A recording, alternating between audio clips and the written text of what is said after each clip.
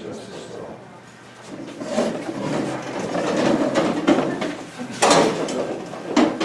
Thank you, everybody, for attending tonight's meeting. We'll start with the agenda. I'd like to adopt it unless other changes are suggested. I have a question. I have something that would like, can I add something at this point? No. You can take something else. You can take something else, but you can't add to the agenda. Okay, it's just, okay. I didn't have a chance to talk to Eric. I wanted to, so we get it in the minutes, to report on those two encroachment issues from last month. Maybe he can add it to his. You can bring back the Matters. board member items of interest if you want. Okay. That will be okay for a quick, brief update. Unless anybody has changes, I would entertain a motion. Motion to adopt the agenda as presented. All in favor? Aye. Moving on to item C, the consent calendar. I would like to see the consent calendar as a whole, so let's have all the questions regarding bills and minutes. Right now, we'll start with questions from the board.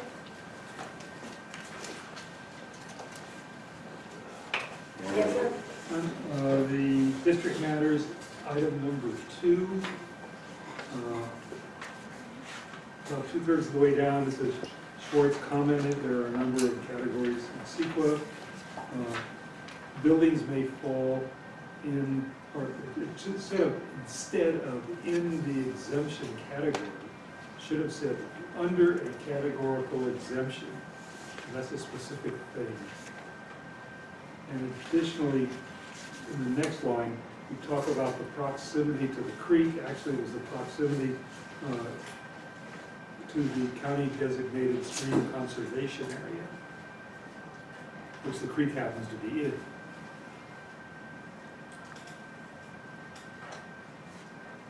That's all? That's it. Thank you. Bill, I have a question.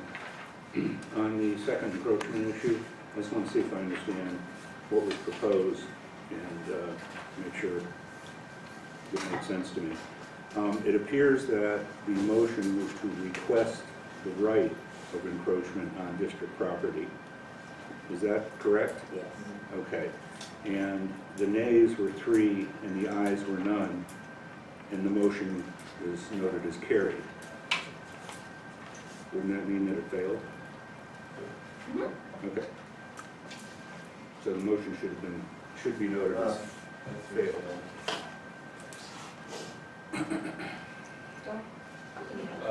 It was just on, Yeah. I wanted to ask the chief on the overtime. Yes, we did have some overtime. 33 was all going up. Yeah, we had one guy who was helping staff Santa Claus OES engine for about 17 days. So so we had to pay his overtime plus backfill of his shift. For the majority of that will be paid back to the state. Board has no more questions or comments? Yeah, I have a You couple. do? Okay. 2467 LAFCO for $4,347. Can you fill me in on that? That's our annual fee. Annual fee, okay. 2469 County Council, 10890. Legal services, majority of them related to park matters. Park matters, okay, thank you. I just wanted to know, we've paid the entire unfunded liability for retirement under 2418 for the tune of $321,340. For this fiscal year, correct? Correct. But normal rates still apply. Oh, of course. This is the unfunded and what is known as the ARC, the annual required contribution in order to make up for the deficit for those retirement funds, and that is 20% higher than it was last year. Just wanted to note that. But in the process, we saved something like $11,400 for the entire year from paying it off all at once as opposed to on a monthly basis. That's all I've got. Thank you to the board. Any comments from the public? It's the consent calendar, so both bills and agendas. Just for the minutes from the 17th, I was actually present. anyone else from the public? Are we taking questions about the bills yet? That's, Okay. the consent calendar includes the draft minutes and the bills together, so that's why. Oh, together? Yeah. Oh, okay, interesting. Yeah, 2462 is a Six Flags field trip. And I'm just curious, it's over $4,000. And is this covered by all the children that are in the camps that go to the Six Flags field trip? That's part of the field trip, and we are getting money back through the camp fees. Oh, great, okay. And then I was also wondering with the 2469, County Council fourth quarter for the Parks Department, $10,134. What are the parks? That was one of our neighbors filed a Part lawsuit legal against. matter. Sorry, thank you. I'm Legal sorry? matter. Legal matter against. Sorry. It was a legal matter involving the parks. Oh, okay. And then the other thing, and I'm pretty sure I finally figured it out, MIP stands for Music in the Park. So the, it appears that 720 plus 800 plus 960 went to Luke. Is that how the money works? The money goes to Luke first and then Luke pays Bill and That's then Bill correct. pays the Well, band? no, Bill is not part of the payment equation. The money goes through Luke, and Luke pays the band. And is it cash? They pay him in cash? Correct. Yes. And then did we rent a stage? We That's do. correct. So we are paying somebody to set up the stage every time Music in the Park takes place and break it down, Oh. which is actually Oh, a that's good. cool. It's actually a good deal because otherwise we would have to pay a few $1,000s for it and Yeah. have the headache of storing it. So So is it 300 every time or just? that's correct. Okay, thank you. Any other questions from the public on the consent calendar? Going once, going twice. May I have the motion to approve consent calendar with the suggested changes? Motion to approve. Second. All in favor? Aye. Moving on to item D, which is the public comment open time for items not on the agenda.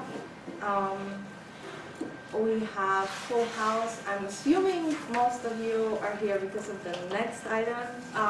So let's see who would like to take Oh, the stage first. Stephen? no, you talked about the consent calendar, but you didn't talk about the draft minutes of the public hearing or the special meeting. Or was that, The consent calendar includes the draft minutes of both meetings and the bills paid, and I stated it twice. So public comments not on the items not on the agenda? Linda? Yeah, I just wanted to talk about the park maintenance employees. I really think they've done a great job without having a decent maintenance shed storage facility for so many years. And of course, everybody agrees that the dilapidated structure should be replaced. But fortunately, our guys are not at the facility that often except to retrieve and return vehicles and tools and materials and stuff. But they're able to manage really well, and I don't know how, with the dilapidated structure that they have. I think their top concern is keeping our Marinwood parks beautifully maintained, which they do. And I want to say the men make us all proud, doing their jobs with obvious pride and helping keep our community the one that many throng to live in, thanks to Victor, Marco, and Esteban. And even though they're out and about most of the time, I do see them once in a great while at the trailer office. And I hope the office can stay. But I think the guys are doing a great job under the circumstances. Thank you very much. Anybody else would like to take the stage at this point? If not, Yes. then, I'm sorry. Yeah. may I speak? Yes. Okay. So we're embarking on an important process for the future of our community. And I guess I want to state once again that, first of all, I think everybody in this room, maybe everybody in the community or 95% of the people want to replace the maintenance shed. And I think, this is a time where we can, share ideas.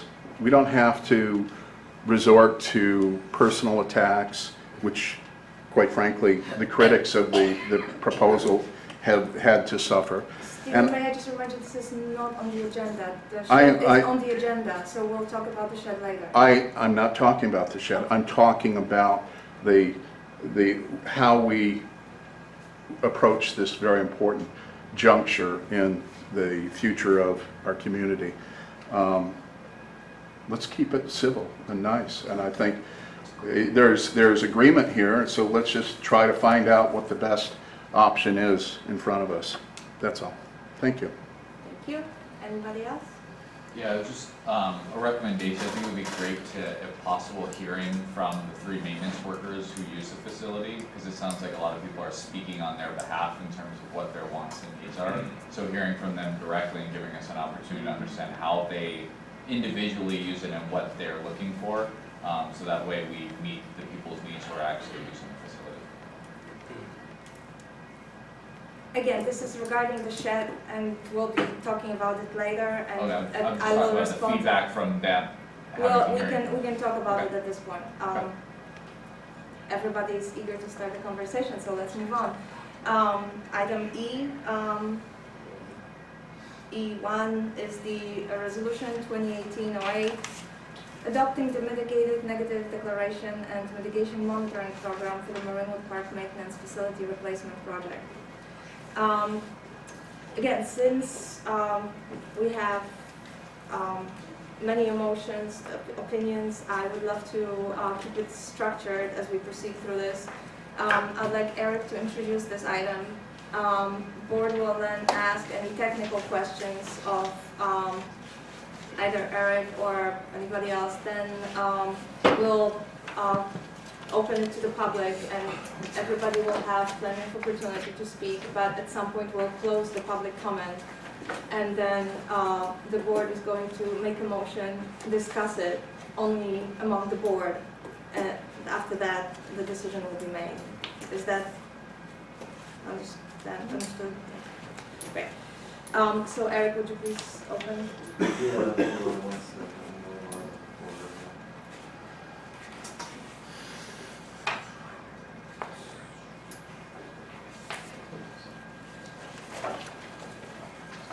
Yeah, I gave you a pretty detailed memo within the board packet that talks about the process for moving forward with this project. It clearly states out what is included in the packet, which is Resolution 2018-08, which would need to be approved, adopting the mitigated negative declaration as well as the mitigation monitoring program. It includes the initial study, the declaration itself, and the monitoring program itself. The whole packet also includes all written public comments received in response to the mitigated negative declaration study. It includes staff response to applicable public comments, and it also includes correspondence from the State of California Governor's Office of Planning and Research, acknowledging that the district has complied with the state clearinghouse review requirements for draft environmental documents. And then it also gives you some clear guidelines in there as to how the board needs to consider the whole record.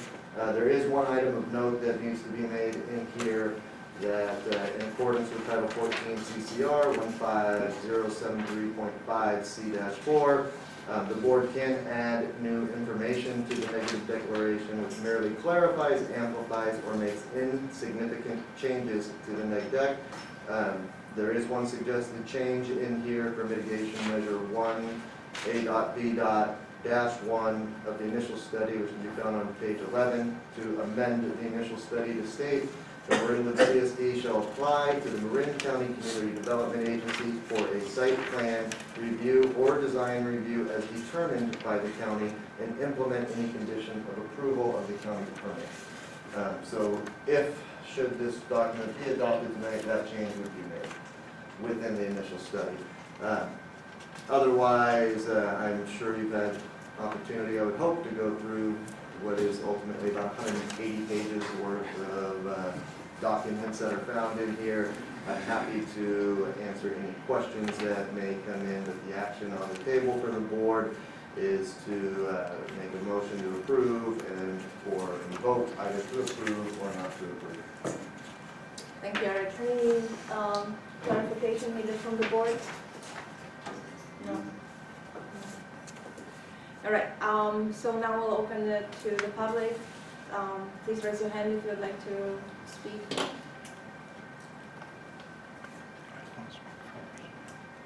Hi.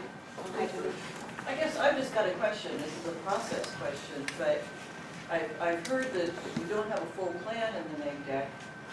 It's not an official proposal anywhere, and so is it even legal to move forward on it if you don't have the actual building embedded in the neg deck? Apparently it is a conundrum to many, Yeah. but apparently we are following the law. Yeah. Anyone else? Stephen? Yeah, well, first of all, I did a response to, basically a rebuttal response to what was responded to in the original document. Did you all receive it? We received the email. Thank you. Okay, and so I'd like to go through it. Essentially, you know, a lot of the concerns really were not adequately addressed, and I'd like to go through it. You know, as I've said before, there is a path to success here. It's in a smaller footprint design indicated in option 3. And what I'll do is just address the concerns one by one. So, going down, on page 2, I made the wrong statement that there was no permit for some items in the park, and that's not true because there were actually quite a few documents in the microfiche prior to 1999.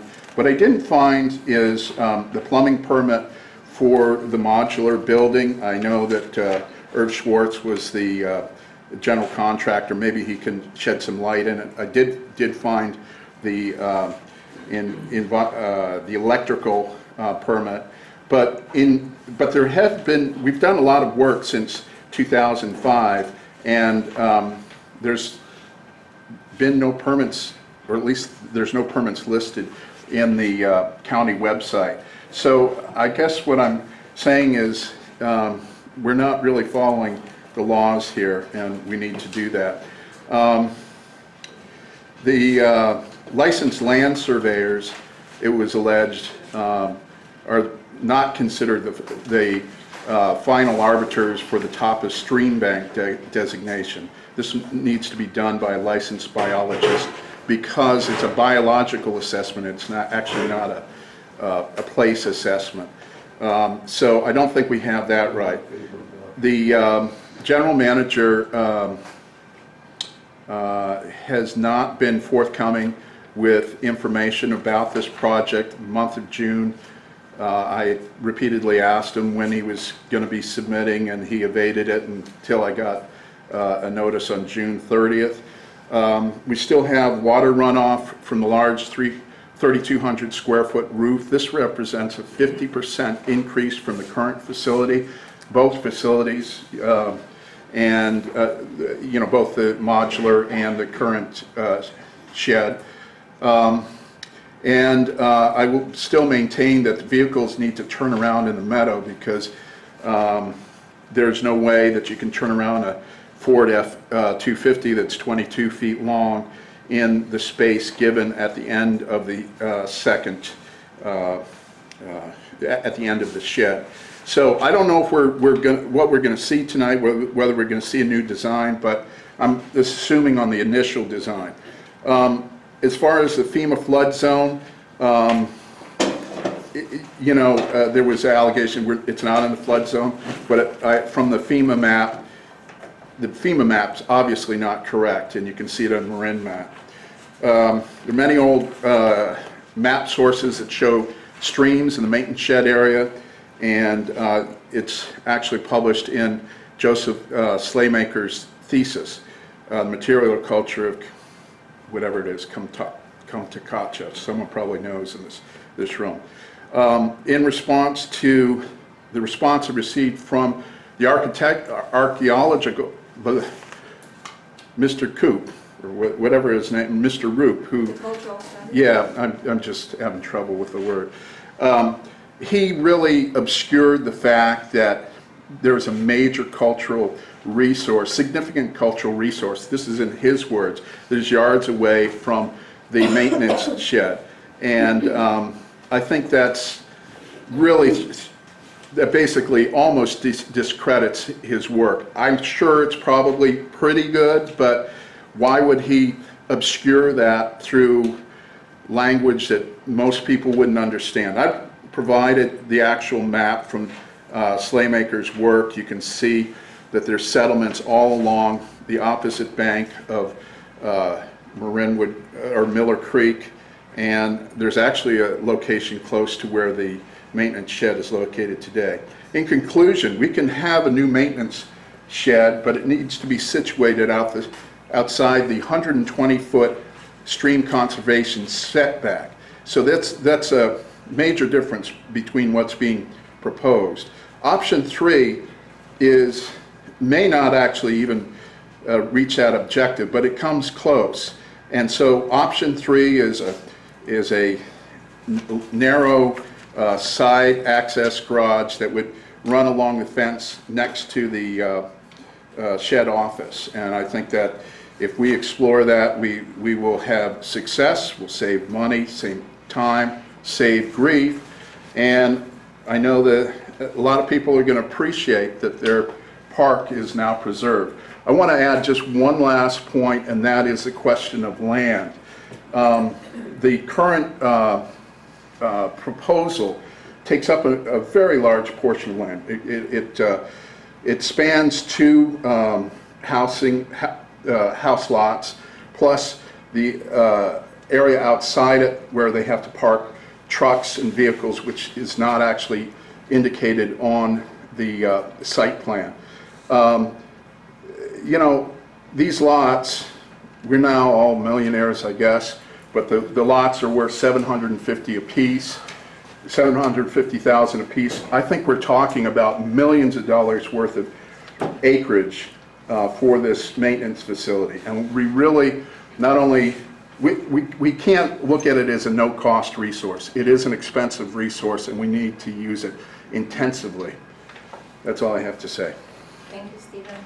Would anybody else like to say something? Please stand up. I'm going to read this just so I can get through it without lots of mistakes. First, I want to thank all you guys up there for at least thinking about what we're all talking about and what we're saying, because it is a large project. It's something that hasn't been done before, at least in my generation. So the one thing I do want to remind everybody is this project will be greeting us every time we enter the Panhandle and the multi-use trail. So it's just something to think about, you know, as you enter the park, where the Panhandle Park goes. This is the first thing you'll see.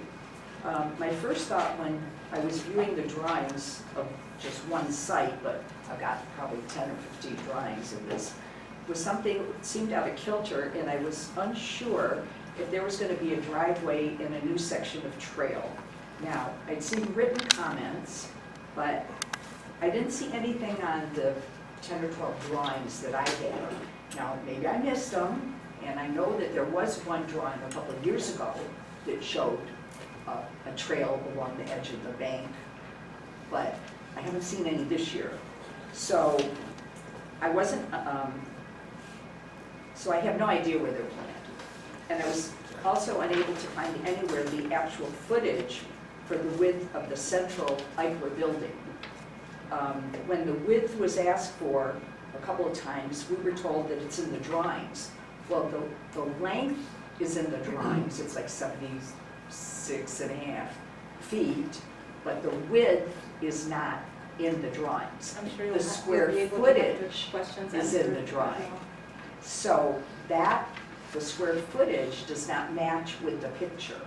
The square footage says 2,500, but And that is also in the first whereas paragraph in the resolution. So you keep promulgating 2,500 square foot, 2,500 square foot, when in fact, if you look at the drawing and you see the lines and you measure the lines against each other, it almost looks like this building is two perfect squares. Again, I'm sure we'll be able to talk more detail with Bill after his presentation. This is Well, more what I'm environmental just saying is, part okay, of the- but what I'm just saying is that the resolution is incorrect. The very first whereas in the resolution is saying 2,500 square footage, and that is completely incorrect. It's more like 3,000, a little over 3,000. Okay, my other concern was that the two different architects who bid on the design site plan should have been given identical requirements from the district, but they were not. One bid included leaving the office trailer as it is, and the other bid did not have that. So it appears that both bids were for the entire project from start to finish, but not including construction and landscaping and other costs.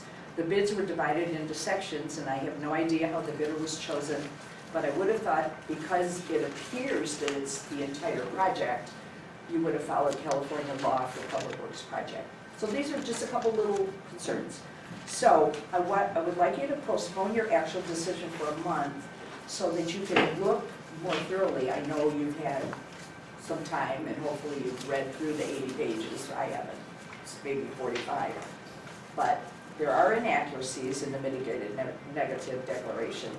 And if you waited a month, it'd give you time to visit the site and kind of, you know, stand in front of it, no, and actually look at what we are talking about. So I want you to visualize the facility with its 15-foot height, 100-foot, 150-foot length, and the central Eichler building's 40-foot width. The building does, people keep saying it doesn't extend over the current driveway, but it does. It extends over the driveway. So it blocks the view down the Panhandle's multi-purpose trail. And it might be okay for a lot of you guys not to worry about that, or maybe you don't walk the Panhandle every day like I walk it 5 times a week. But not being able to see all the way down in front of me is going to make me fearful, because one of my dogs has been attacked 3 times by off-leash dogs in the Panhandle. I'm not going to be able to see down the Panhandle to see who's coming at me from the Panhandle, because the building is going to be blocking the view all the way down. And who knows if there's bicyclists coming or some suspicious characters, I don't want to say. That's one thing for you guys to just think about. Then picture the new driveway. If it does in fact run along the entire front of the facility, it'll be in the old storage shed shop footprint. So that's where the driveway would be running along. And the setback from Miller Creek, especially at the east end, might not be large enough to have a driveway and a trail. So the only thing, the trail's envisioned at the top of the creek bank. And as we've seen many times before, mini trails are made to enable people to go down into Miller Creek, along with the sediment and soil erosion. And this is going to happen again if we have if there is room for a path, and if we do have it right at the top edge of the creek bank. I only have 2 more paragraphs. So I was just going to suggest that we, I don't know if there's room, I don't think there's room to move things back closer to the facility. I just think maybe we need to have the facility further west of the proposal. And the other thing is, for visiting the new facility's proposed site, please note, I don't know if any of you guys have noted the swampy area that I was talking about last month. There is a swampy area that's 30 by 30, and it's on in-sloping soil. And this is located at the eastern end of where the materials yard is. So there will be trucks going in and out, in and out, in and out of the materials yard, through the swamp, through the swamp, through the swamp. And you're gonna have a really big mess, because it's mucky right now. This is summer, middle of the summertime. And no one has been able to explain why it's swampy in 100-degree weather, okay? The other thing is, opposite this swampy area, there's a long white pipe. Do you guys know what this drain pipe is that sticks out of the bank? I asked about it a month ago. Linda, I'm sorry, you're going like really at length. I want to make sure that everybody gets the chance to speak. And some of the items you're bringing up have been answered and the information is in the I have packet. one topic left. Okay. So if you can make it super brief, that would be awesome, because then I want to make sure that whoever wants to speak does speak. Is anybody else going to talk? Okay, the only other thing I want to make sure that is discussed is you cut down all those trees along the fence, along the neighbors, in the neighbors' yards, outside the neighbors' yards, all along the fence for 150, 200 feet, and those two neighbors directly behind the facility immediately are going to drop $200,000–300,000 in property values. You're going to damage their trees, you're going to remove their beautiful scenery. This greenery that they have now is going to be gone.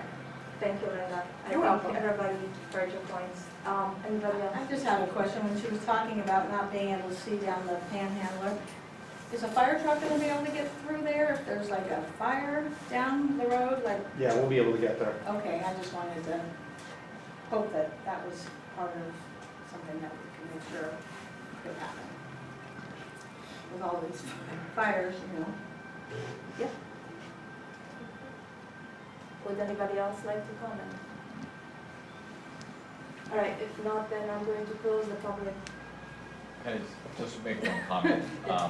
So one thing that I noticed, and I appreciate you guys publishing all the comments and the emails, remember, I think that was helpful to see, you know, a lot of people very supportive of the shed and a solution, which I was glad to hear as a new member of the community. The one thing that I found interesting is among those that hesitated to support the entire part of the project was the size of the lot. And I guess my curiosity is while I've only been in the neighborhood for 2 to 3 weeks, the people seem very amenable to just a smaller facility that still maintains the needs of the folks who work in the park. And I just want to understand, maybe from the board, because I assume the board represents the community, is like, in terms of architectural designs, I understand that we're anchored to this one design right now. We're not in the design approval process. But from an approval perspective, if we get, that's why I brought the maintenance folks point earlier, is if they say that they need half the space versus a nice to have versus a need to have, I would just love to hear, because the sense that I get is if we reduce the overall footprint, this would just fly through in terms of the overall approval. This document is entitled Park Maintenance Facility Replacement Initiative, Facility Needs Assessment and Considerations. It's one of the documents that you can find online in the section of our website that's dedicated to this project. And Yeah, I've read it. there has been numerous conversations with the maintenance employees, parking employees, about their needs. And once that needs was assessed, we tried to shrink the space because we anticipated that, you know, not everybody would like, what's the Corte Madera building that everybody keeps referring to? Wind cup, right? We don't want another wind cup. So it's very much a consideration of the board. Got it. So again, this Okay. will be the design part, and we're still in the sequel part, or the neck deck.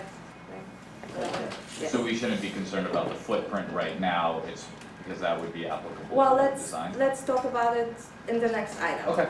So for now, again, we'll close the public comment, and now we'll go back to the board. For us to move forward in the process, I would need a motion from one of the board members. I'll make a motion that we approve the negative declaration as presented, and with the mitigation items that have also been presented to support it. Okay, so we have motion and a second. Any discussion from the board? Eric, would you like to start us off, and then we'll go down? I don't have anything. I think we've discussed this Ad nauseam?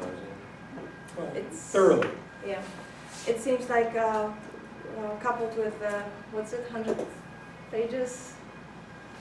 180. 180 pages of this that actually all the board members did study. I can assure you of that numerous times. I'm pretty good. Jeff, would you like? Yeah, I think despite, indications of past malfeasance, or whatever you want to call it, I think that this board and the staff in this district has been doing its due diligence to follow the correct and lawful process in order to get this done without any subterfuge, without hiding anything. This has been a very transparent process. Certainly, there are some variables that I'm sure we will continue to look at, to modify, and to hopefully make sure that everyone can live with what the outcome is going to be. But I'm convinced that we're ready to move forward, and that we need to do this since we've been on this task for 2 years now, almost 2 years, and this is where we are. We're going to be coming up on a rainy season again pretty quickly. We're going to have the same issue that we had last winter. We have safety issues for our employees where this building floods, and I don't think we are in a position where they can go up on the roof to put a tarp on it this year. So I want to move forward with this as quickly as possible. I want to continue to listen to the public. This does not mean we're stopping listening, and we will work to make something that's everyone's proud of and addresses many of the concerns. Thank you.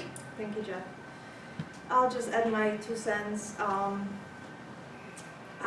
Being on the Park and Rec Commission before getting on the board, that's when the shed really started being a top priority of mine. And we want to treat all our employees with respect they're due. And the conditions that they are in right now are just so disrespectful. Nobody deserves that. And I am glad that we all agree that it needs to happen, and needs to happen fast. I think also everybody will agree that combining the space into one and hiding as much of the not so elegant equipment or materials would benefit the community.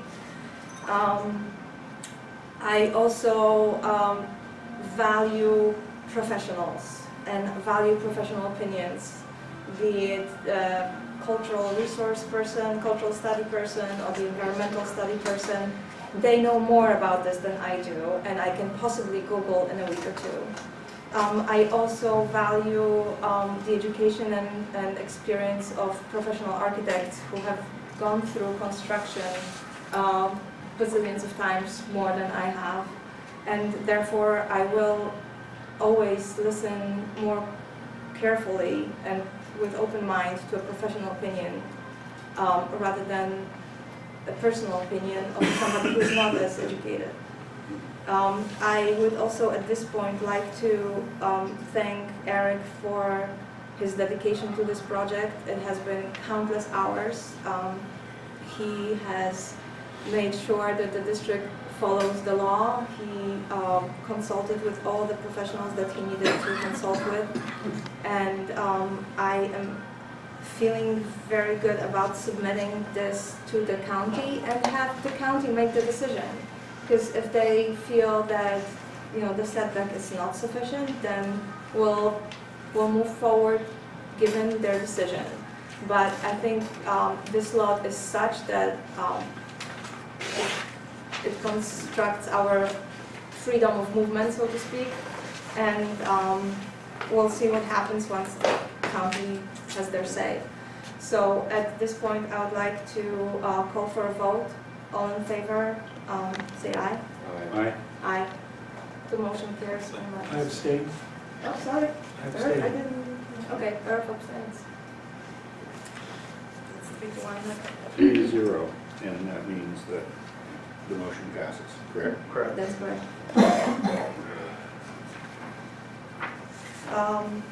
Having discussed the environmental aspect of the project, let's move on to item E2. at which point we'll hear a presentation of current proposed facility design and site plan for park maintenance facility replacement project. And we'll hear from Bill Handel, who is the architect on the project. Eric, do you want to introduce it in any way? I feel like you just did. Okay. Yeah, and to that point, I mean, again, I think Bill has done a great job in working with me on this project over the course of several years, but most recently over the course of several months. It's really going to come to what it is at this point now, and I think he is much better at explaining thoughts behind design at this moment than probably where I am, because it's what he does. Thank you, Eric. Michael, Thank you. Just give me 1 second. I know if I try to talk while I'm doing this, it's not working. I know, technology is tricky. Bill, where are you going to stand? I'm gonna sit. Oh, okay, good. Pin lights. It's warm enough. It's a slow reveal.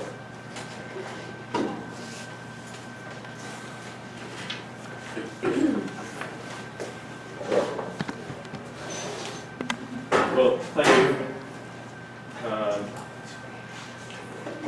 Excuse my back. Sorry. I'm Bill Hansel with Hansel Design. It's a pleasure to come back to you. I made a presentation months back to the Park and Rec Commission, and it's nice to be able to have a chance to continue that discussion that was started and work off of the information that's, some more information that's been added over the last few months. I wanted to, just a little intro to this. So it's clear my background, I've been in professional practice for about 30 years.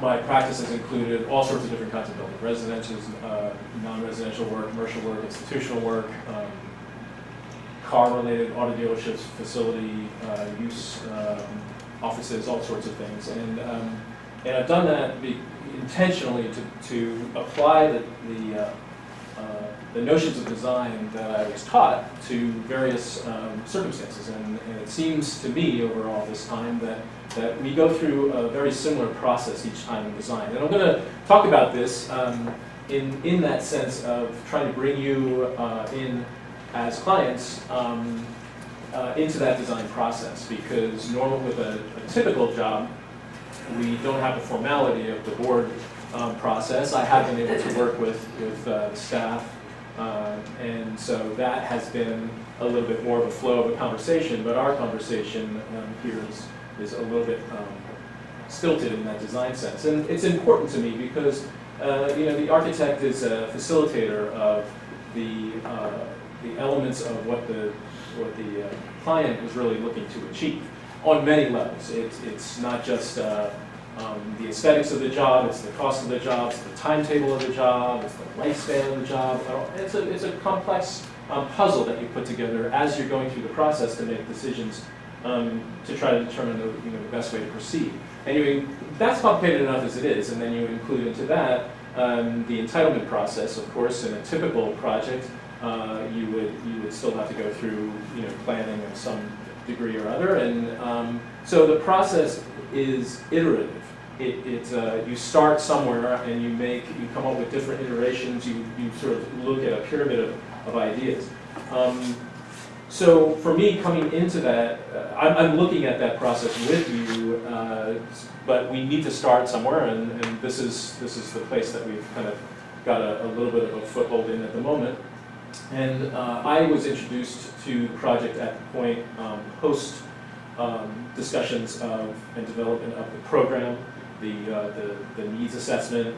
I did obviously review and look back and discuss with Eric and the staff some of those previous documents. So for example, the 4 different site options, and I won't obviously drag us back through that, but as I'm moving forward, I'm still keeping in mind the conversation that happened and the decisions that happened before me, and trying to make the best recommendations, based upon those previous decisions. So that would include the site options and the characteristics of the site. Living here, of course, I know it pretty well. And the program, the pieces, the staff input, which has been very important. As I said, I looked at the needs assessment, took that into consideration, but really have had a number of conversations with the staff. And frankly, as you know, they're very unhappy with what they had to deal with for many years, and have been extremely frustrated with the pace of this lack of change for them. They also had very specific things. It wasn't just a sort of an emotional generalization, but there was around the times of the needs assessment, there were square footage proposals that they had asked for in terms of interior space use. And so I had looked at those, and frankly, what we have here is substantially less than what they said they needed. But in discussions with management, we were proposing something that we thought was still usable, but also it seems as if our internal discussions have been centered around the fact that we're kind of getting down to the minimal usable area. And then, of course, you have the constraints, whether the constraints be the site-given constraints, which here are pretty extreme in terms of the environmental impact, the existing conditions of the squeeze down of the park, the multiple users, not just the staff, but also the public. So I'm looking at all those things and looking forward to moving through this process with you in terms of saying which of these considerations that have already been taken into consideration to affect this design as it stands need to be altered or changed, or maybe other priorities come to the fore. So I'm going to walk through the presentation and keeping in mind that sense of we're now at a stage where we're going through these iterations of design. As an architect, I'm happy to go whichever multitude of directions as you as clients and your constituents want to look at. Obviously, there's a consideration of cost and time for those things, and that's why we don't do for things like a negative declaration or an environmental impact report. It doesn't make sense to go and do a full set of complete drawings with all the civil engineering and everything else done, because then you've locked yourself in. So you want to keep a continual kind of flexibility, at least to a degree, with the design. So I have a series of pages here, about 9 pages, to show you that are developments from the previous set of drawings that you had seen. But really, before I do that, I want to walk through a 3D model because it really gives a much better sense of the ability to visualize this scheme. So let me skip over programs.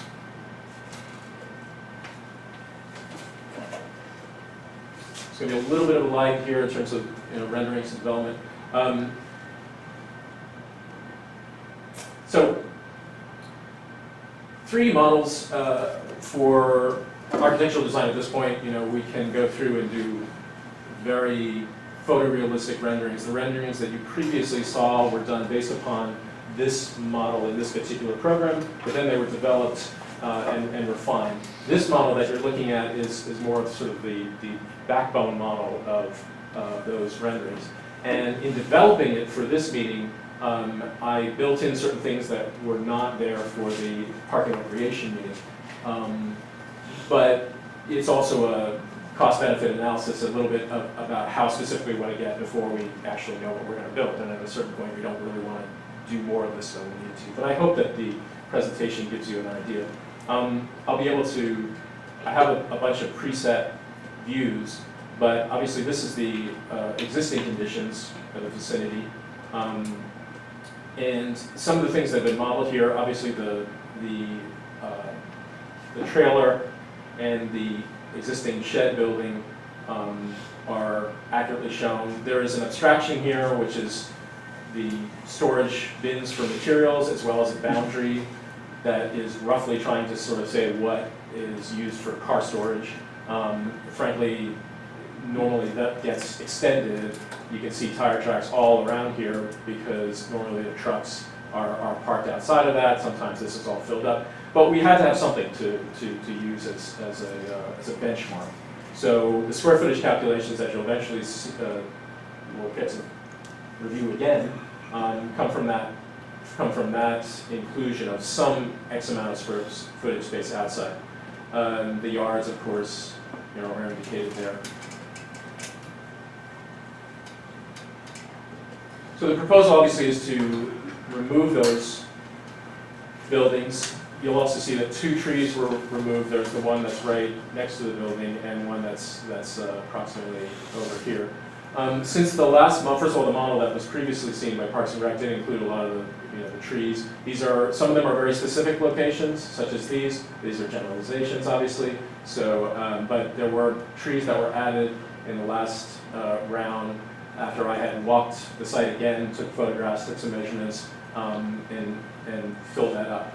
Also, the fence height, you'll see, the fence has been put in, and the relative heights have been put in. So there's the proposed demo condition. And in terms of talking about the components of this building and what kind of decisions that you make when you, what can you control and what is just going to be a given no matter what the design looks like. Obviously, the footprint of the building, footprint of the slab is a base point.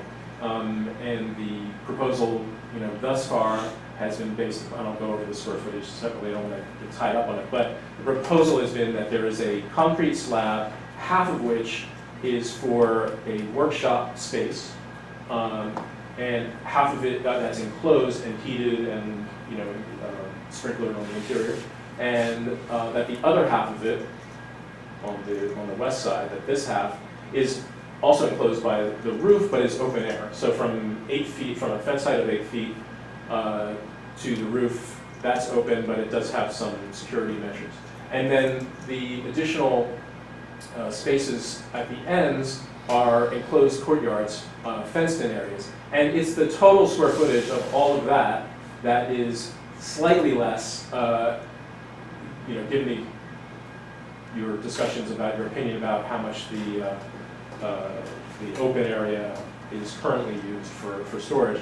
But the proposal is that this new area is essentially equivalent to the area that's used both undercover, behind fences, and then also in the open space.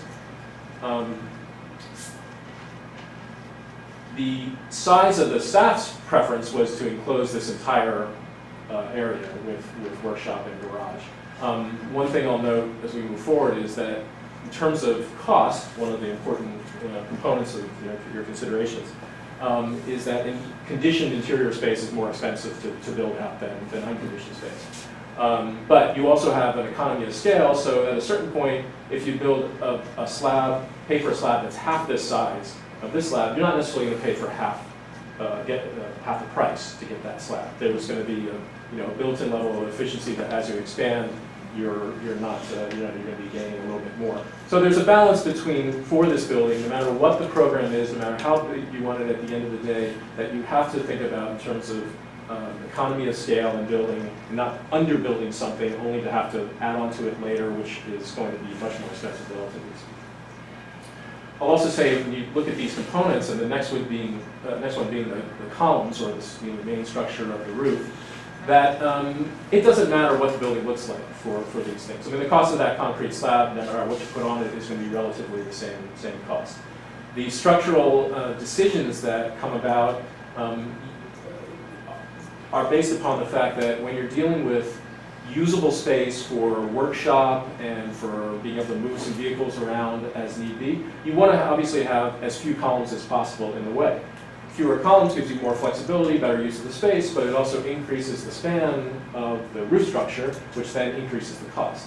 So, in moving forward, it's trying to, as the architect, propose something that is a balance between the flexibility versus possibly something that's cheaper but not as usable because it's got more vertical structure. Another element that's going to be in the design that's to some degree or another is going to be some type of bracing, diagonal bracing for seismic resistance.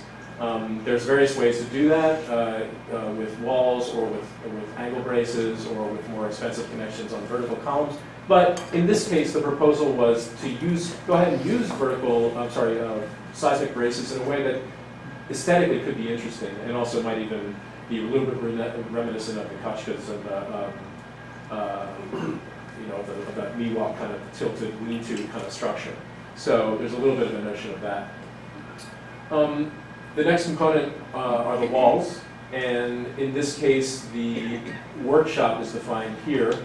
The 8-foot height is right along here. So this space is enclosed, conditioned, heated. You have workshop, storage closet, bathroom, office / break room / kitchenette, and more secure tool storage area. All of this is, as I said, you'll see roof covered, but it's non-conditioned space, so slightly more affordable, and yet you're getting some economy of scale by the extension of the slab and also the extension of the roof in the same sense. Next component, small component, but an important component of the doors. Obviously a few interior doors, some exterior man doors, person doors, and then roll-up doors for access. Roll-up doors can be extraordinarily expensive, relatively speaking, so there's, even when we eventually get to the smaller decisions, there's going to be factors that affect lifespan and quality and versus cost. But I point them out because, again, it doesn't matter what the roof of this thing looks like, or at a certain point what the finish is on the interior or the exterior. You'd still have X number of roll-up doors. Next component is the glazing. In this case, the idea of this building, I felt from reading the program and knowing the use and some experience in the past with similar types of structures, is you want to provide security. You don't need to provide views. But you also want to provide daylighting because it can cut down on the efficiency of not needing as much artificial lighting, as well as it makes for a better environment and a safer environment for employees to do work. So to a degree, a little bit of the decision about how to bring natural light into this building has affected the roof decision, and just to pitch the roof up to the south in order to create this series of clear story windows that wrap around this side. Everything else is solid. Currently in the existing trailer, there's a couple of windows in the back, and we have 2 small windows, one right here for the bathroom and one for the break room. The storage doesn't require one, and we don't really need anything else.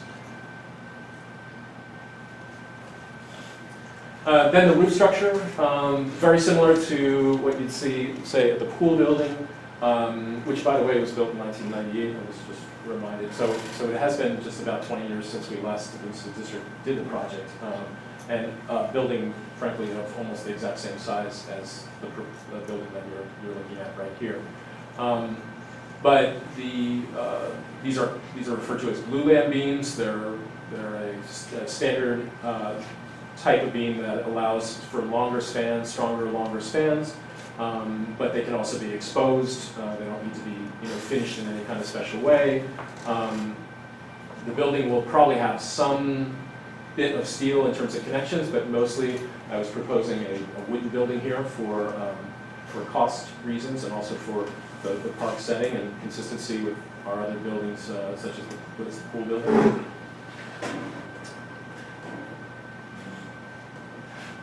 And then the roof structure, in this iteration, it's a flat roof. As I said, it has to do with wanting to lift the roof to be able to gain the sun from the southern exposure, but it also has some extensions here. I think there's some confusion on the square footage of the building because at certain points with the roof plan, I'm indicating that the area of under roof, which is not exactly area of walls and interior space. So you can see the roof extends out to create some shading and reduce some heat gain on the interior, and it extends at both ends a few feet as well, probably about 3 feet there with the checked dimension. Just to bring some light into the middle of the building, there is a proposal for some skylights here, which could be of any size or sort, or deleted. But it's, in my experience, it's nice again, to provide an even lighting, especially when there's workshop tool work, going on.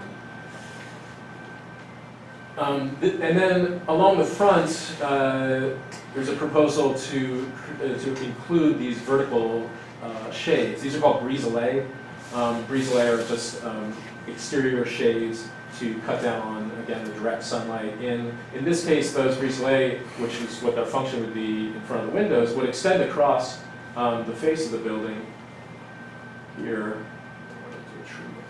and around the side. So here even though the 8-foot level of the walls is already, given that they would be new sturdy walls, better than what's supplied by the fence that's falling down. That's, I think, a little bit lower than 8 feet.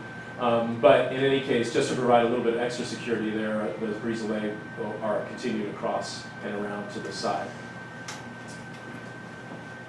The last component are the courtyards to contain building materials, allow for overnight parking, basically to wrap everything into the fold of security for the building.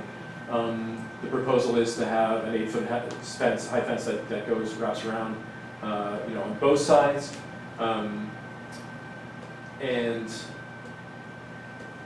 on this side, on the southern face, it has a little bit of a concrete stem wall here that's provided just for some extra convenience, and this is, frankly, it's a little bit more of a little bit of a design element of a kind of a bench along there.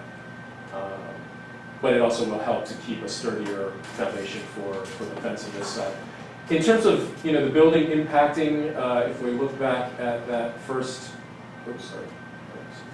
slab, one thing I'll note about the impact on the site is that currently the trailer, which you saw sits right here, there's a retaining wall of railroad ties that are, so the grade changes. It's flat here, and then it goes up about 2.5 feet or so, and then it even slopes up a little bit more. There are these existing trees that are along here. These are some young oaks. These are some more mature oaks. Because the retaining wall has been in place for a long time, and the roots of these trees have already been sort of dealing with and accommodating that, I believe that the slab could be poured without any impact on all of that, because it's up 2.5 feet higher, and it's far enough away that it doesn't, wouldn't affect the slab. And these trees are in the area of the fence, but the fence doesn't need to have a continuous footing. Here you have a continuous footing along the front for stability of that fence, but on the back you could have post supports for vertical posts to hold the fence together. So again, as a design sense, just in terms of the sensitivity of those trees, I've worked with arborists before on other projects where it gets that far to start to say this is exactly where this fence is going to go. You have the arborists come in, you mark off places, you protect the tree during construction, you see where you dig, you follow certain procedures for not harming those trees.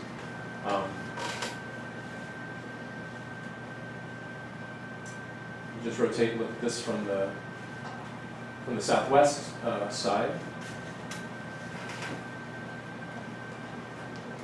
And then I'm going to come down to the level of the path. I think that the big advantage here in terms of this location, in terms of this as an option for a location, obviously, is that we've pulled further away. We've gotten rid of this problem of being so close to the proximity of the creek for environmental reasons, but really it opens up all of this area for use and restoration back to the way that it is. What's interesting to me about I'm an architect, I deal with buildings. I work with landscape architects who deal with all of the softscape and to a degree the hardscaping around the building. So in this model, what's represented here and what's actually on the site, you'll see, are gravel areas that have 1 billion needles that have fallen onto them, so that in certain places you can't see where there's path, where there's not, when gravel's put down, when it's not. So it's not in my scope of work to say specifically here should be the exact edge of a gravel path. That would be something that once you go past this point, that you start to develop a landscape plan for. Same thing with any of the groundwork that would be done around here in terms of restoration, different different job expertise.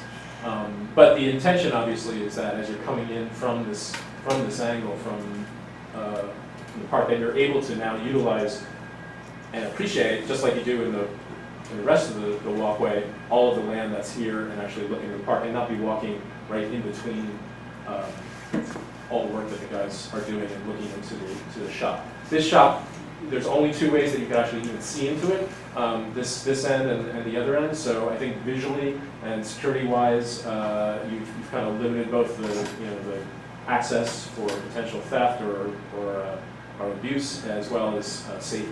And by not having any openings along this side, you don't have any vehicle traffic that has to come in or out at a 90-degree angle, basically intersecting pedestrians, dog walkers, or anyone or kids playing as they walk around this thing.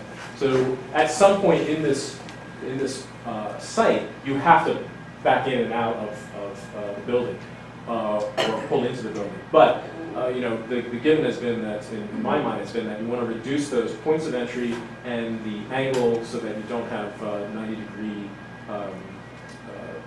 blocked sight lines. This is going to take us down to the east view. You can actually see some of the end of the little low barrier that's at the end of the path. So the horseshoe pits are right down here. And then I'm going to walk you through the courtyard. So this is the east court.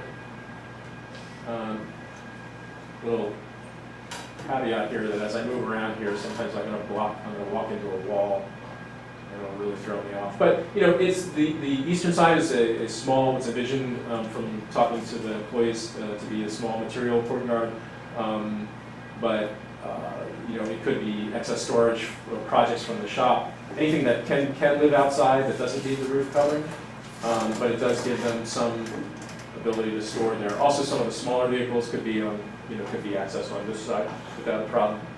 I've gone at lengths to try to describe the interior of this as a workshop. What you're seeing here are the doors fully opened up. It's not intended that the employees are needing to or really want to drive through this on any kind of a daily basis. What I'm assuming is that this shop will be full with projects, and then access will be through the western court into this roofed area over here, or access from this way. Doesn't hurt to have the ability to drive through, so that is what is shown there. Then we're going to move into the workshop itself. And not to get into a degree of excess study, but you can, the advantage of these models is that you can really start to look at days of the year and times of the day if you really want to get specific about how the light is working. But it's the strength of using this type of tool.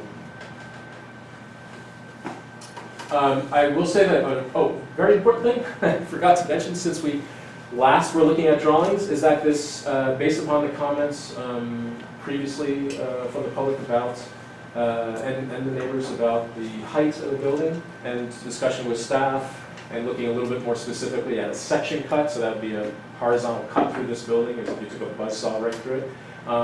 The whole roof has been lowered so that the far side, the roof edge on the north side is at 10 feet, and the pitch at the top on this side is at 14. I believe that still allows enough room. When I say the 14 feet, that's going to the very peak, 3 feet out from this exterior wall. So if you have to consider what's the clear height, usable height. It's not that point out there. It's really where the beam and the structural needs. As I mentioned, fewer columns, deeper beams, more expense, and vice versa. But at a certain point, this still allows, I think, about close to 10 feet on this end. And given the tractor and there's a large cab on that, which is close to, I think, 9.6, that this reduced height would both address maybe some of the concerns that were previously mentioned, but also still allow the staff to get in and out of the space.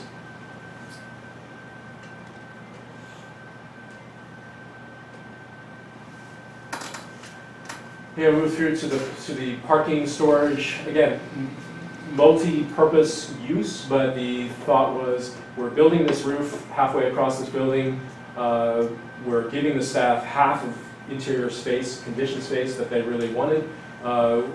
You know, is there not a cost efficiency with just extending that roof out over this area, so at least if they do have projects that are of a shorter nature that don't need to be living in the workshop for a long time, but you know, could be done out here where it is nice in the winter to be able to, you know, work under cover, that this area could be used for it rather than it just being more open yard space, but also allows for in the evenings for the vehicles to be pulled in. You know, the vehicle use, as I've seen the pattern over time, has been that the vehicles are stored overnight, and as soon during the day they're out. It's not like we need permanent parking spaces. So these areas, in terms of trying to insist on a certain amount of efficiency, a space like this, which might be parking at night, becomes workable, usable area during the day for small projects. It's been my experience in, you know, designing projects for so long that you take into consideration the program and the use patterns, and you build something, and next thing you know, they're using it in completely different ways. As well as the fact that no matter what you build, it'll be completely filled up and they'll need more space within a couple weeks. So I take planning both seriously and also with a grain of salt, because I think improvisation with a space is really just, it always happens. So here's just looking back at that door.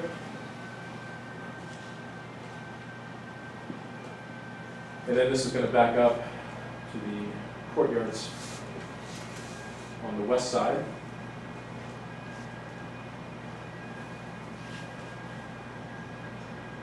And this backs up all the way. Now, it's, just a quick note before I go to the other drawings. This is showing this view from the sidewalk. I just want to point out, when you're standing at the sidewalk, when you're walking towards this, all you're seeing, and this is the existing building, all you see is the existing building. You don't actually see anything in terms of a view through until you get all the way down here, and you're essentially in the midst of you know, the employees working, the doors being open, and everything else. So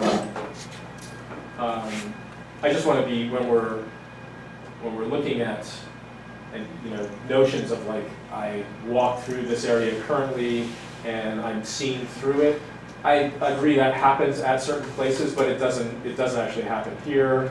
You know, it doesn't really even happen until you get down here. At a certain point, the whole path bends. So there's obviously some you know, alterations in the expectations of this, because now the path would come around the building this way. I would think that that would be a benefit in terms of nature and appreciation, just like it is in all the rest of the pathway. Also a benefit in not having trucks and employees crossing and using this area constantly as your traffic is going, you know, across it. So that's the drive to want to look at a building which really directs the traffic around it and really limits the employees, you know, access here, and when they need to come down and go around. We did go down yesterday just to make sure of the turnarounds. There is a way to come in and out of this and turn around the F-250. There is a way to come directly out of here. We had the F-250 right here last night. Once this building is gone, it's not a problem to make that radius turn. And I'll speak to that from the sense of a lot of experience, because I've worked on a lot of auto dealerships and car facilities where we had extensive variations in turning radiuses for cars that were you know, at least as equivalent to the F-250 in terms of also delivery vehicles. And what I found in all those years of doing that is that you can do two things. You can draw the actual radius to show that turn works, but also in reality, you never do, very rarely do you know, a single radius turn where you don't do a multi-turn, and as the chief can attest in terms of their driving skills in the fire department, that's, you know, pretty common. So so I'm just going to say I'm personally confident that the use of this space in terms of vehicles can be limited to this area. Again, keeping the horseshoe courts as they are. Some modifications to the landscape, but I assume that that's part of the eventual landscape design. And as well, still have access here and here, and also still allow fire access, emergency access around this building. So that is that's the extent of that model. And if I'm okay on time, I'd like to quickly go through the other drawings.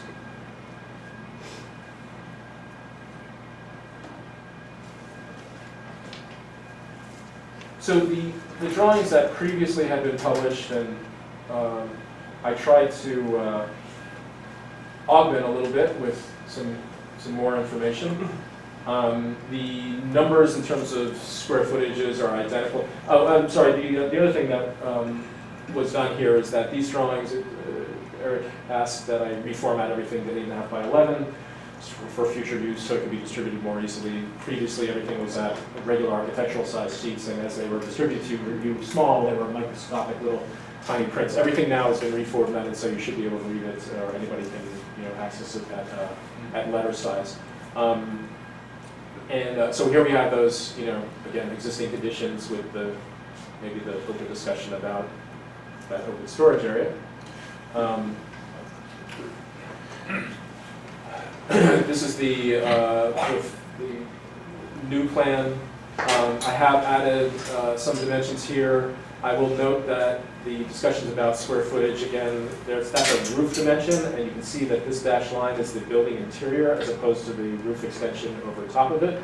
The existing trailer, just for reference, if you're standing out there, the back of this building would be the back of the existing trailer, so that doesn't change. And that trailer essentially spans, go back and forth.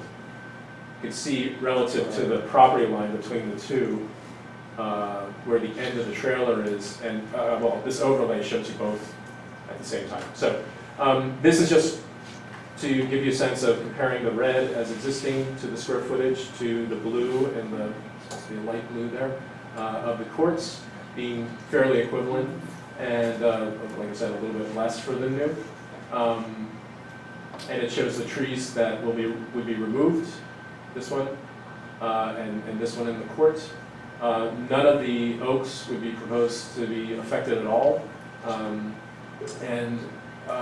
This starts to show some of the main trees on some of the properties. 575 has one large tree and has a shorter fence. 565 has a number of smaller trees and a slightly higher fence.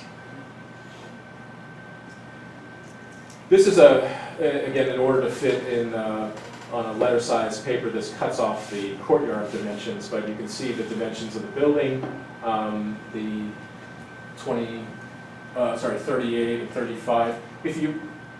As I said, if you look at this length and about this width, it's pretty much what the pool building is, if you want a sense of scale right on this site currently.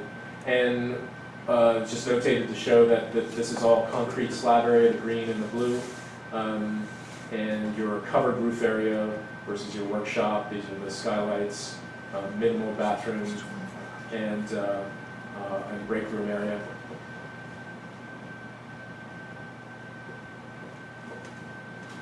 I will say, a point about the roof in the same sense that we work through schematic design with an architect. We don't go and start having a structural engineer design the details of the building. That would be something that would have to be attended to, as well as civil engineering and drainage for the roof. This area of roof would be directed either into storm drain or could be site water retainage for irrigation as well. So depending upon cost factors and various things, it's I think things like area of the roof and drainage of the roof and how site water is handled and foundation relative to tree roots, all of those things are picked up at the next level of design, but nothing that I see as unfamiliar or alarming.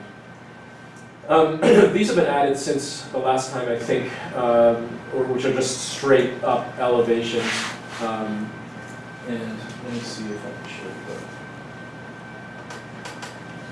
the dimensions.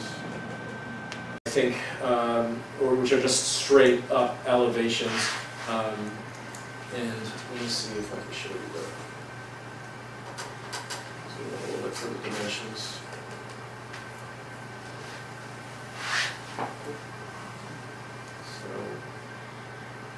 So you can see here, if you can read that, it's 14 feet is the absolute peak. The beam is assumed to be about 12 inches, could possibly be a little bit less than that. This is looking from the very end, so you're actually seeing the fence and then the building beyond, another, the roof actually just another, 20 feet beyond, and then the siding here is way back, all the way at the workshop face. Down on this side, you have the 10 feet from the ground to the low end of the pitch roof. The existing trailer is, I think, at like 10'4", and that's right at this same point. You can see the change in the ground plane that again is existing. They can walk out and see the railroad ties there, and this is the area where the trees are located. The neighbors were kind enough to let me go into the back to see their views from behind. This is indicating, roughly, abstractly, the tree that's located there. I did a sightline study from their terrace in the back, the patio in the back, looking out to see how much of the roof they would actually see. So, given the fact that their fence is relatively lower here, and with some additional planting, you could, this is this dashed line, totally obscure the entire roof. That would be something that I'd recommend for further study as if this moved forward.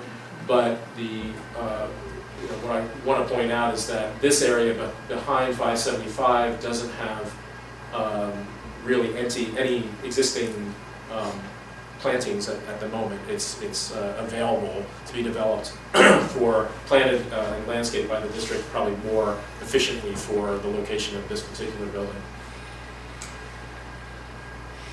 And then you can see the vertical wood siding, the glazing, which is the workshop, which is in this portion of the structure, and then the open area behind the brise-soleil there, and the 8-foot fence and a 2-foot concrete stem wall.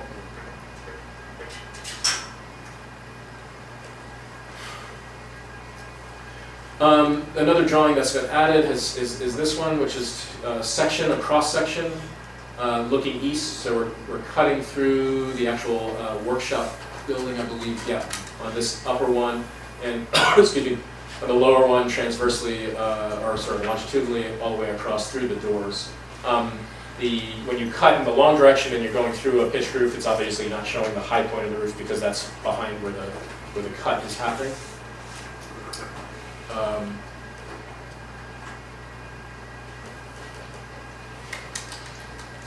And I took a few dimensions here in terms of headroom, 11 foot 3.5 inches here on the high side, 10 foot 5, actually that's the top, so it would be about 9 foot 6. Break room, bathroom, we're almost there. But it's the storage area beyond that, the security storage area for tools, that would benefit from having as much as possible. Am I getting Brenda?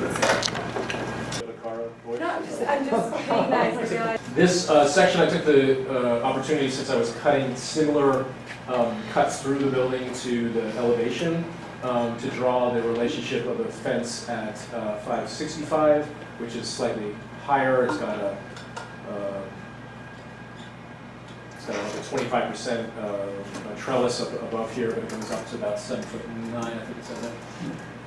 There is a lot more foliage on that property, between that property and the building. There's, as I said, a number of small oaks. This is not an oak. I'm not sure what the species is, but there are also a number. I think there's about 4 different trees that are on that property. So the view is already fairly obscured from that side.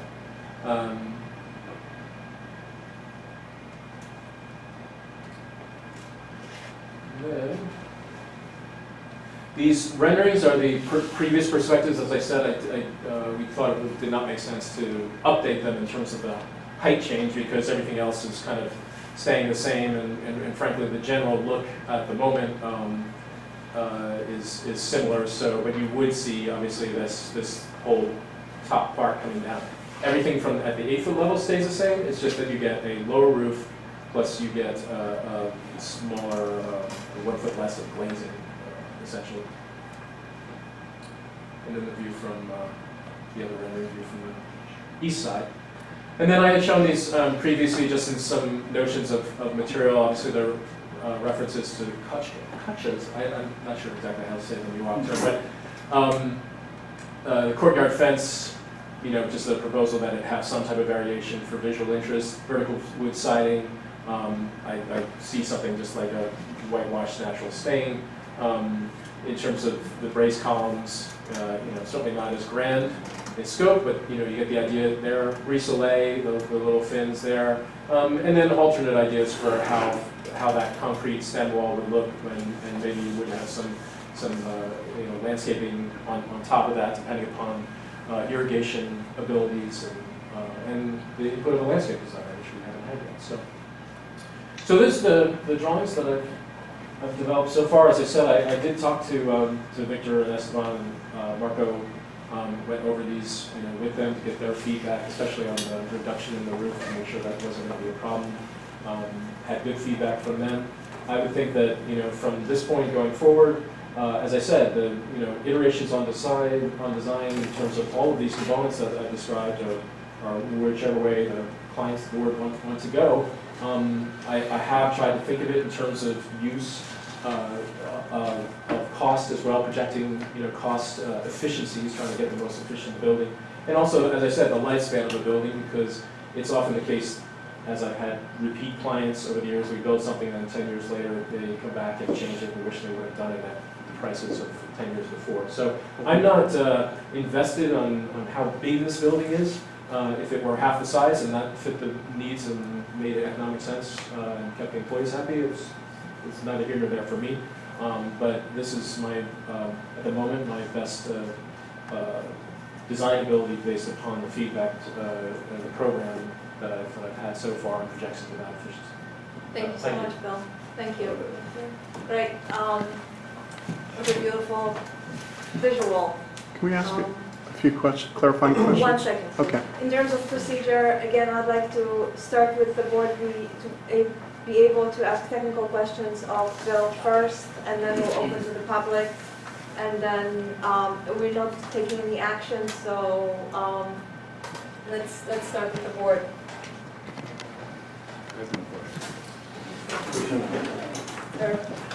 Bill, from here, I couldn't read the dimensions, and I know Linda was mentioning, the building is about 76 feet long. Let me zoom into that, and, well, you know what?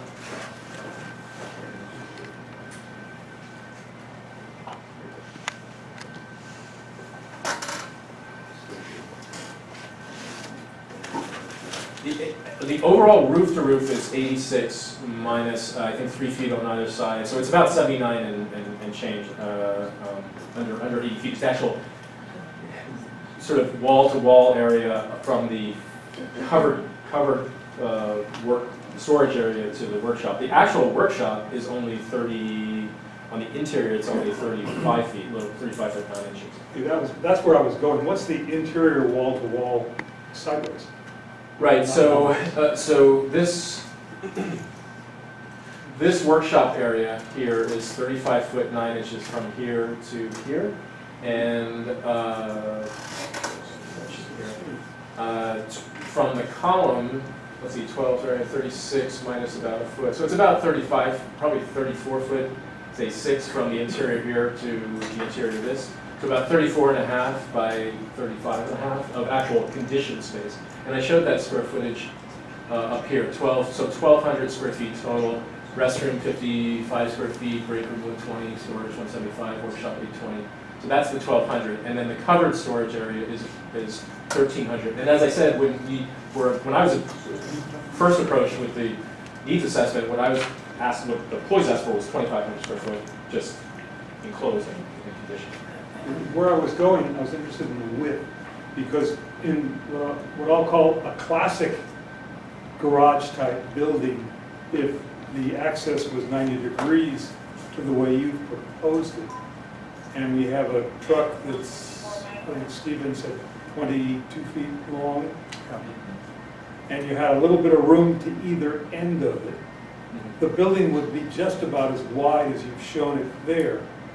The difference being you get to back out all the way across the pedestrian path or whatever to come in and out of the garage, and then turn to go back to Miller Creek Road. I think that was the concern in, is take this exact same design as it is and then just put a whole bunch of doors at the end of it here. You would have, you know, multiple exit points at a 90-degree angle from traffic, general traffic, line points coming in and out, having to utilize all this area. I also think, as I've been trying to emphasize, it's different than comments I've heard, is that this is not a garage building. This is all workshop building. That there does need to be a good portion of it, and which is what this is, where projects, certain materials are stored to a degree, but also projects have to sit and last for, correctly, you know, while they get worked on. This area down at this end, and you could, you know, or you could come in this way or come in the way I've said, is multi-purpose in terms of it also having protected workshop-ish area, but you can also come in and park things either straight in, or you can pull them, you know, into these areas if they do need to live there a little bit longer. I see the other options with the 90-degree typical, if it's a garage, and if that's the program that I've been given, you know, you might approach it that way, but I think the disadvantage would be that this area would be less protected. And anything that's built down this end really gets into a problem in terms of the narrow width in that direction. It would completely destroy the use of the horseshoe area, and you'd have to take out more trees along here. Anything else, sir? Not right now. Bill? Well, this is good. I just, from my perspective, I just want to say hearing the concerns of the residents in terms of the noise from the shop, I like to see that it's the break room and the restroom and the purple thing. Yeah, storage thing. That would provide a relative buffer for the residents from the workshop area, which is a plus. Second, I like the fact that there is space between the workshop or the building and the fence. And it seems like in terms of one address, we already have foliage, so the second residence, that's where we would have to add something potentially to further obstruct or hide the building. So that's helpful. Third point, I really appreciated the schematic where you could see the line of sight for our residents, because that is a valid point, you know, what am I going to see? So the obstruction truly is minimal, if anything at all. So that's a positive. These are I'm trying to combine the new information you presented with the feedback we have been getting in the past meetings. Well, the roof lowering is a significant change in terms of that aspect. Yeah. I mean, I don't, you know, from a typical park user walking along a 15-foot high ridge versus a 14-high ridge, I don't really think there's that much of a, you know, an impact that you could say. If you want to, you know, defer to just like, well, anything smaller is better, fine, great. Windows are cheaper by a foot. But I think definitely, you know, in terms of the impact from, especially 575, because it's lower fence and it's a little bit of a more exposed area, that's true.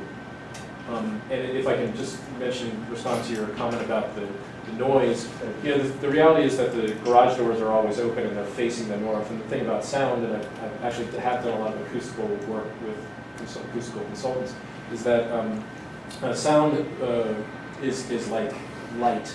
If you have a direct line of vision to it, you're gonna hear it. It's got a fall off of proximity. As you move away, it falls off significantly, depending upon the harmonics and the particular frequency. But the one thing that I started out with as a notion in here, which I didn't talk about, but because it would really come down to cost and whether it's needed, would be that this wall, in my mind, I was thinking of it being either a straw bale structure or a concrete wall structure or a block structure, but essentially a sound wall. You could achieve, I've done this different ways in the past in projects. You need mass to really stop. First thing is to just have a closed, sealed building. In this case, we've already achieved that with having fewer doors that are not facing the houses. So that's and it's new construction, so it's going to be better weather sealed than the non-weather sealed building that we currently have. But the last thing, or maybe an additional thing that would help, would be the density of this wall, plus the additional other use areas padding that. So again, we are lowering the roof. The line of sight is now not an issue really. We will have foliage to provide more division between the fence and the building. I'm also not a big fan of accessing the building from the creek side, just because pulling out of the parking lot when I don't see who is coming behind my car always terrifies me. And so this would be just begging for incidents happening, not only with people but also pets. We do have pets on a leash law. I would venture to say not everybody follows that. And kids running, and so basically I love, from the safety point of view, I love the fact that vehicles are not backing up towards the creek. And just my final question, numerically, how does the current square footage that our workers use compare to this project? Well, I'll show you that on I know you've these mentioned two it, sheets. but So the total footprint, which I'm calling the, well, let me go back to the existing.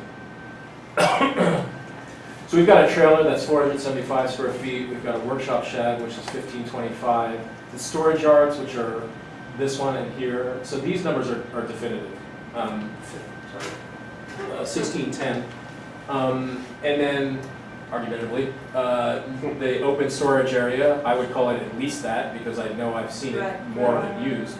But that's that in that diagram, it's 935. That adds up to 4,545 square feet. okay, so 4,500 square feet Right. roughly. The proposal here is that the conditioned area, again, the workshop, half of this roof structure is 1,200 square feet. The vehicles storage area, or the workshop area, is another 1,300. It's slightly bigger than the 1,200. So you have 2,500 square feet under roof, behind walls under roof, with a little bit of extra square footage for the eaves. And then the open yards are, the west court is 1,175, and the east court is 785. So totaling 4,460 specifically in this, so essentially 4,500 So square feet. the current space is 4,500 square feet. The new proposed area would be 4,500 square feet. But I would say the current space not included, the current space including area that you can visually see, including all of this area. So all of it red is 4,500 square feet, but a good chunk of that, out of that 4,500 square foot number, almost 1,000 square feet is just exposed and open. So the new proposes the same amount of square footage, but all completely hidden. And I believe that the storing all of the trucks, tractors, everything we've got currently could happen, because I've seen it happen in the existing red footprint, could happen in this footprint. All right, so we have roughly the same square footage. Look, would you please tell us how many vehicles the park staff has? We currently have the Ford truck, dump truck, tractor, and 2 smaller utility vehicles, the Kawasaki and the John Deere, and then the lawnmower. It is The lawnmower is a ride-on lawnmower. correct. So that's 6 vehicles total? I think that was 7. 7. In 2 years from now? Will that be the same? The less? dump truck would probably by then instead be a dump trailer, it would be smaller. Correct. Thank you. Gentlemen? Yeah, I will say, just, in terms of those vehicles and the access, it's a little, what's tough right now is to envision how access is in a future proposed building as it's shown here, because you've got a big, courtyard in this area. But as we looked at it yesterday, if this were demolished, you'd have significant area at the east end to angle those vehicles. Thank you so much, Bill. At this point, we'll close it for the board and open to the public, so please. Judy. I've got one question, I know it's outside your scope perhaps, but what is the substrate of those 2 open courtyards on the west and the east?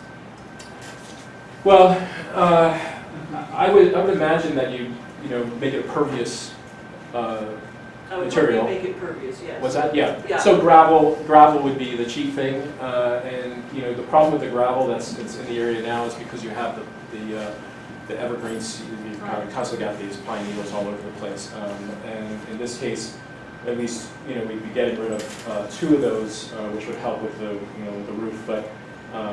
But yeah, I would start with gravel, and then I talk to a landscape architect and see drainage-wise and everything else, and utility and cost, and blah blah blah, what would work best.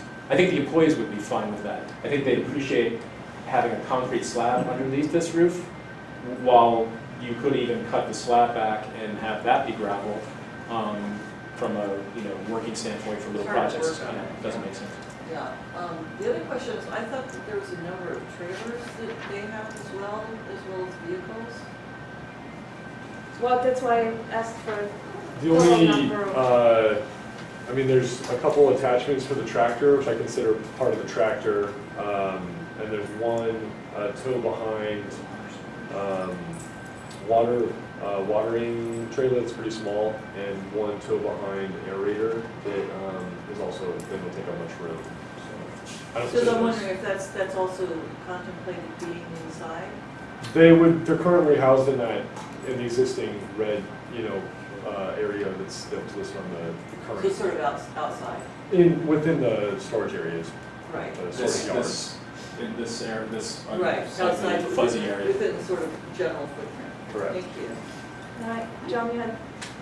Yeah, I just wanted to comment, Bill, thank you for doing that presentation of this.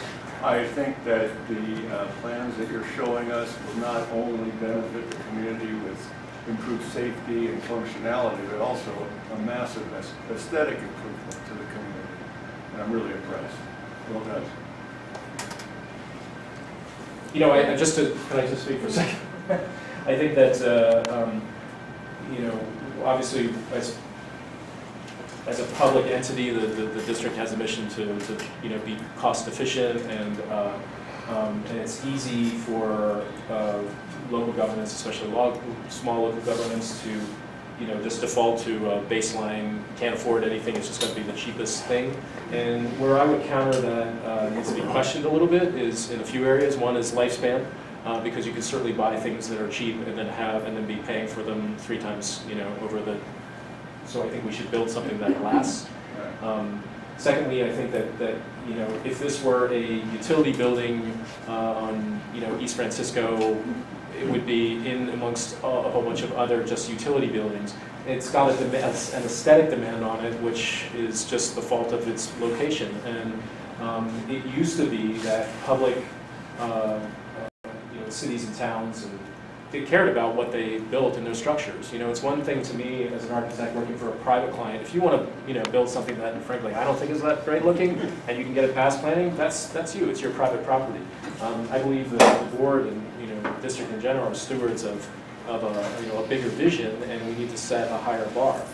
We also have to deal with the reality of higher bars in terms of construction cost and prevailing wages, et cetera, et cetera. So I think being smart about this, but I also appreciate your point because I do think that given the fact that it is a gateway, I go back years ago. I sent a note to Shane with some ideas just to landscape the area because it's such a kind of an important gateway.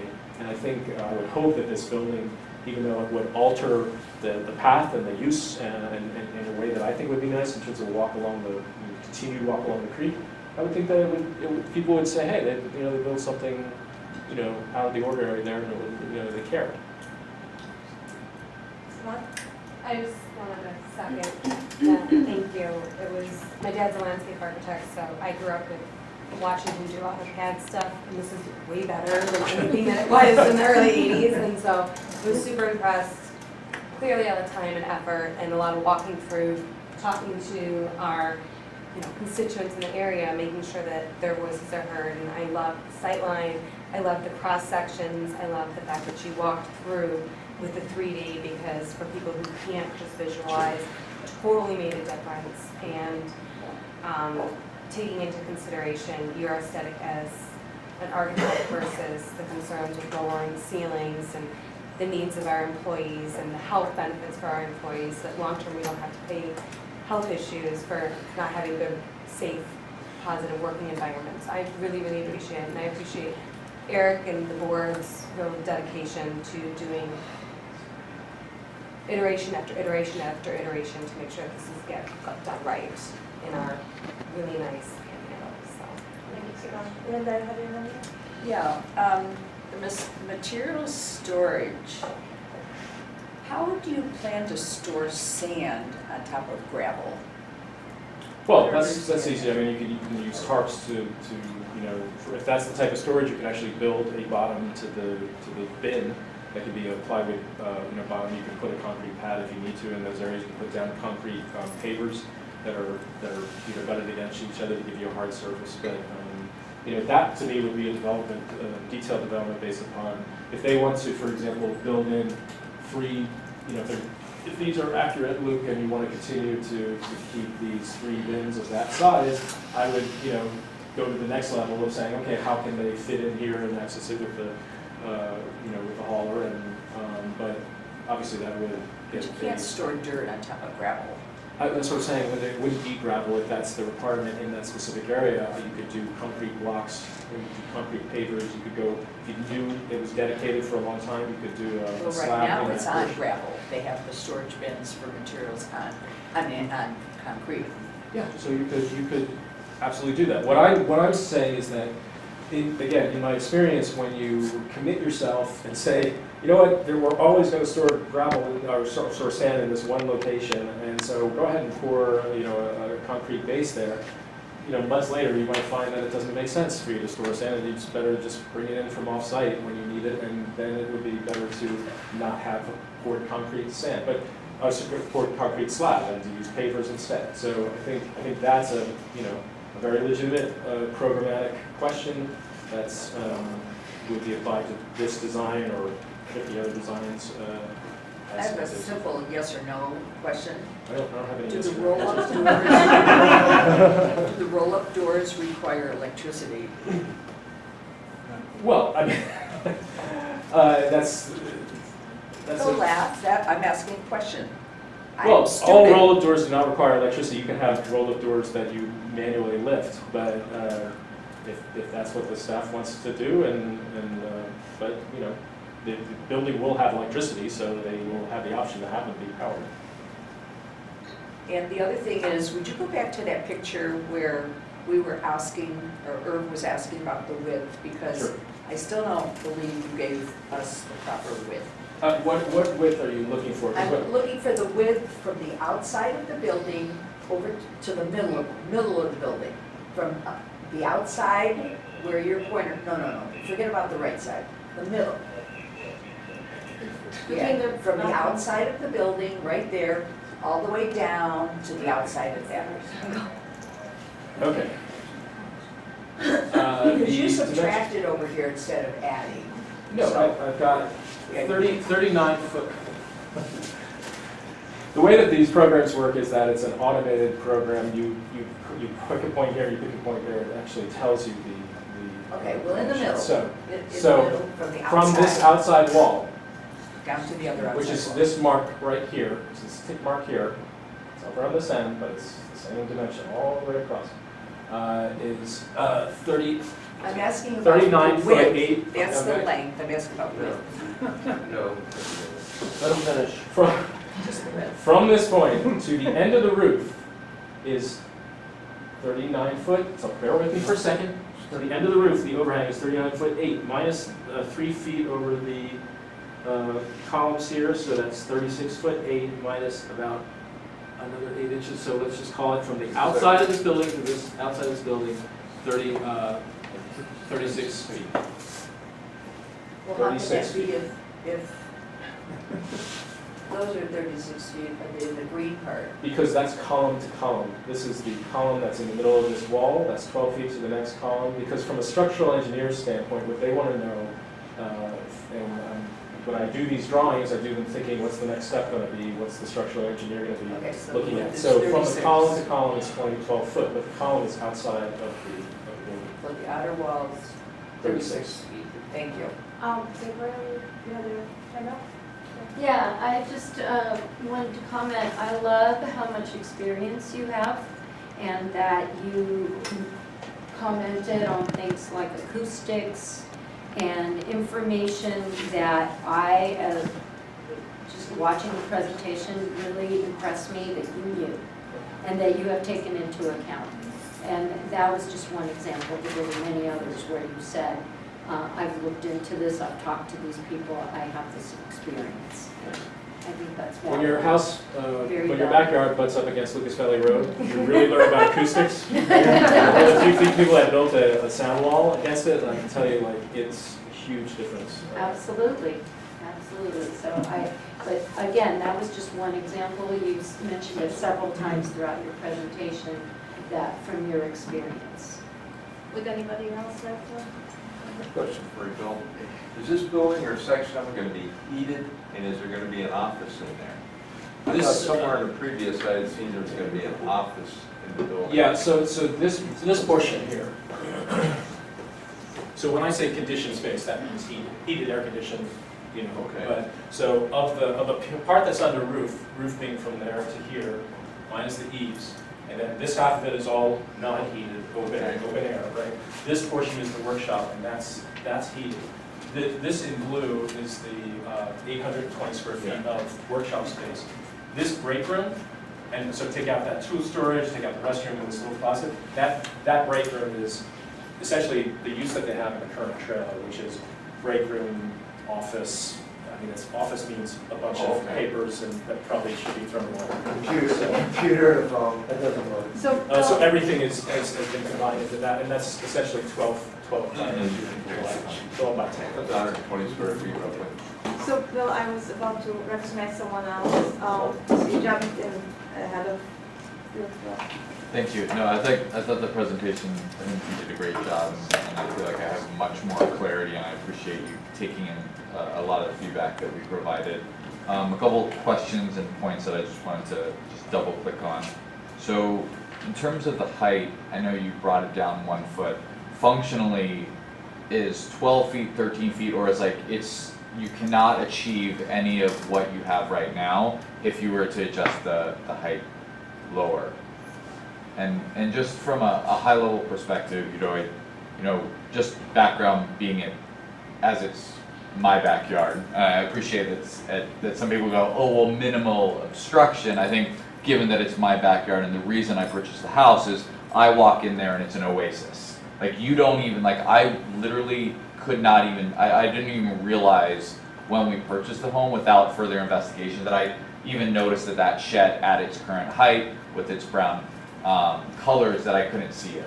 So with saying that, okay, you can only kind of see it now, especially when winter comes, we have all deciduous trees, it's going to be a very different situation. So going from where we're sitting against the park, not ever having to worry about the viewscape to now having to worry about it, that's the perspective of I'm coming from, just from a viewscape perspective. So I just want to make sure that I understand the obstruction is minimal, but from a binary perspective, from Oasis to now we know something and there's a building in our backyard. I think it's just a difference from our perspective, and also from the monetary value of our home. So this is selfishly thinking from our own backyard, and that's where some of the feedback's coming from. So from back to the height coverage, I just wanted to give that color first. Sure, thanks. Yeah, and I appreciate that, and I hope you respect the fact that I'm just arguing. I have to consider what you're proposing, and any building is going to be something rather than not a building. This was drawn from your this is your backyard fence. Yeah. As I had measured it, and the current, as I said, the current trailer, which is the ridge is right at that location, is slightly higher. So the current trailer goes from here to maybe about here.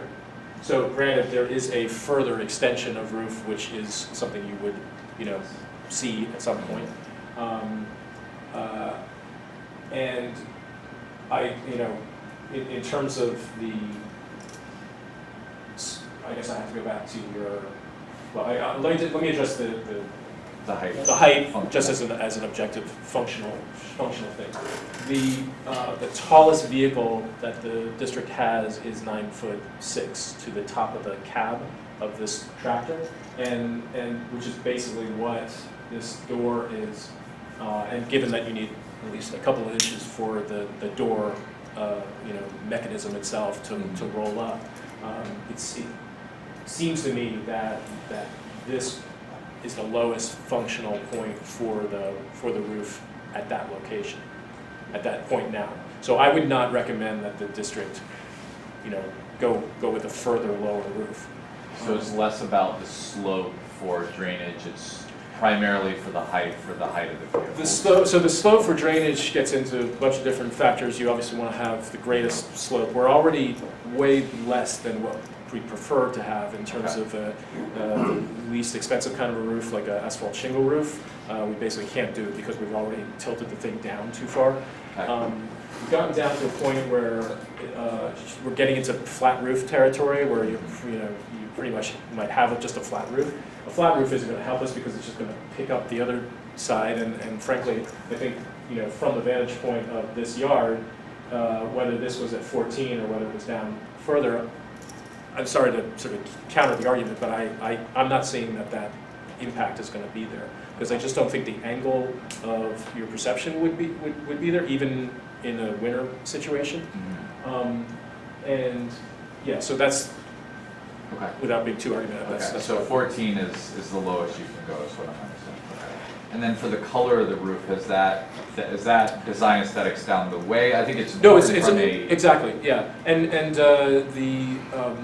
so the conversation there and the decision tree there has to do with efficiency of the roof, because you're going to probably be impacted less by a darker roof than by a brighter roof.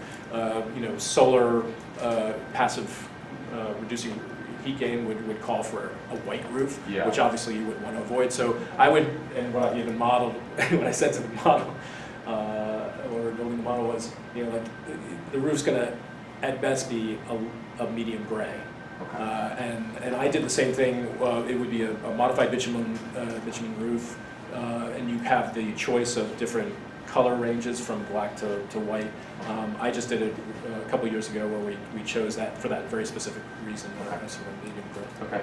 And then for the trees, I saw that you added a couple of trees. Thank you for doing that. I think there's 9 that we've counted in our backyard, and I think the footprint of the trees, some are smaller and some are larger.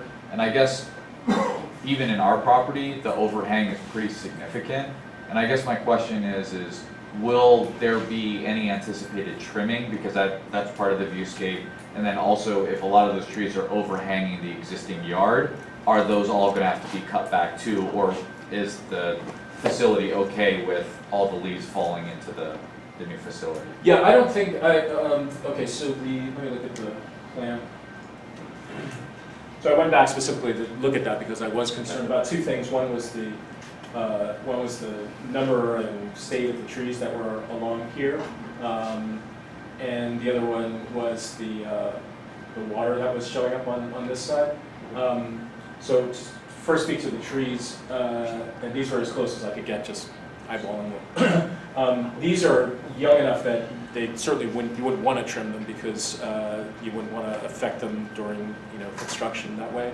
The way that they're growing up, I don't think trimming them in terms of the impact on the building would matter. It would just be maintenance of proper trimming of trees, which around here we don't really get around to doing that much. But the eastern one, but the eastern ones, you don't anticipate if they are overhanging the roof or the yard. No, well, so the mature ones, again, like if my concern were to keep those trees healthy, I wouldn't trim them just because I didn't want to pick up leaves in the courtyard. Okay. In fact, I think what's going to happen is because this one will be gone. The problem ones are the pines, and so that would be definitely a problem, destroying the roof, and same thing with this one. So it's fair to assume that there will be no modification to any trees outside of the 2 pines highlighted. Yeah, I don't see it being necessary at all. And in fact, my recommendation would be that an arborist report, have that be documented as part of the set. Okay. And in terms of the soundproof walls, that sounds fantastic. I think that was one of our bigger concerns in terms of the break room and people hearing someone flushing the toilet, and then for the lights, I don't think you touched on the lights. Yeah, I heard that was mentioned recently, and it's not something, again, different overlay of part of the process, but I went over late one evening when I was checking out some of the existing conditions, and it got dark when I was writing my notes, and there's no lights over there. Yeah, now. I think it's a south-facing light right now. Right. So I don't think there'd be any reason. There's not workers aren't working there at night. They're actually leaving pretty early, and so You have a floodlight that comes on once in a while. I think it's mostly, isn't it mostly to deter the kids who periodically vandalize? I mean, from a security standpoint. I imagine a motion sensor security one inside the fence area might be smart, but okay. And then the last thing I guess there's 2 things. So in terms of the fence bordering our property and the current maintenance facility, we have a gate that we can easily come in and out, and for more or less, it's not going to be as operable going forward. And I guess the second part is around the fence piece. Is there considerations in terms of fence replacement as it relates to the gate may not be operable anymore, that made it easy to get in and out of the park? And then secondly, from the height of the gate to further mitigate the view of the new facility. So correct me if I'm wrong. The gate is right at the very end. Yeah. Right? So so the building, and this is the overhang, but the actual wall of the building. This is the existing trailer, and your property is here. So I think that the impact of the actual or the property goes to the. The property goes all the way down there, but in terms of the I'm sorry, in terms of the roof, because this doesn't have any roof over it, so you don't even see this part, right? Yeah. But in terms of the roof and the fall up. But the impact of the existing trailer relative to the property line and everything else and your gate, I think doesn't change. The only thing that changes is that at a certain point around here, the pitch starts to get high enough. But I don't see a change to that gate in terms of your access. In terms of the district providing, I was thinking that it's often the case between private properties that there are some mitigating measures that the neighbor provides to the owner provides to the neighbor. In this case, I think there'd probably be a legal problem with public funds being gifted. So I don't know if that's possible, but I would think that any landscaping that's on district property would not be could be a part of the project. So I guess that ties into my last question. So in terms of the viewscape right now, it's hard to see it's mitigated to a degree right now. It's because most of the plants and trees in our backyard are deciduous. Not a lot of evergreen. So I guess the question is, as part of this design, can I expect, or to what degree can I expect evergreen trees to be planted to mitigate that modified viewscape? Maybe a great question for a landscape architect to figure out. But I guess that comes down to, is there going to be enough budget? So I just want to be careful if all of a sudden the money's all spent. It's like, oh, sorry. Well, fortunately, in this case, I mean, the one benefit of it being the CSD is that half of the what's provided is landscaping and landscaping care, and so there's plenty of opportunities to improve specific things like that in the future. Right, and Can now I think, I address two things really quick on that? Just, Eric, it's a little, I don't know if it's any console to you, but where the bathroom's proposed, there actually is an existing bathroom in that exact same spot in that little modular unit with the window. And to Bill's point, we took a lot of time and thought into sound insulation in the new facility, which will be far superior to the other one. And then the one thing that I would also envision actually coming out is there's an old useless utility pole that sits over there that serves no purpose at this point in time. That would most likely be. I will mention something in terms of, I said the second thing I wanted to look at was the water that was over here, and it seems as if that's your irrigation water. We had a gardener come by 2 days ago, and it's not ours. Okay. So well, then, we've already followed the line. And I was told that there was yeah, it's from right, both sides that were. Yeah, it's, so it's might right at the end. Yeah, it might be coming from the other property as well. I just wanted to address that because it just was abnormal to me that it would be in the driest part of the year we would have. Yeah, we checked irrigation and it's not us. So. I did talk to the staff about it. I think I dealt with it. So. all right, Stephen, you had anything? Yeah, I have a couple questions, a few comments, and so the first thing, question-wise, or a request, you talked about a smaller resolution image for 8x11, but you really can't read that, and so I request that you do a low-res and a high-res version so you can actually read what the dimensions are. Is that possible, Eric? The goal is to be able to print something that can go on the signboard out there that is legible, readable. Obviously, it's not going to get any bigger than about 11 by 17, given the restrictions. But well, they're legible when they're printed. Yeah, this is specifically I asked Bill about. Maybe for your eyes, but for. I mean, I'm sure he will be able to expand paid a lot of money it for these clothes. online, right? And enlarge, you can enlarge it on the screen, right? Well, and I've tried that, and I've had difficulty with it, and one of the reasons, what I really want is there not to be any disagreement on what the dimensions are. That seems to be a point of conflict right now. It shouldn't be. We should all agree what the dimensions are, and so having something legible where you can actually read it is really important. So if possible, Eric, if you could put a high resolution file, full architecture resolution, and then the resolution that you would prefer for printing out, that would be not difficult to do and very appreciated. So the other a couple other questions. First of all, you talked about several vehicles needing to be stored outside. The dump truck won't fit in. The tractor may fit in, and the 22-foot F-250 is going to have difficulty with. I'm sorry, that's not what I mentioned.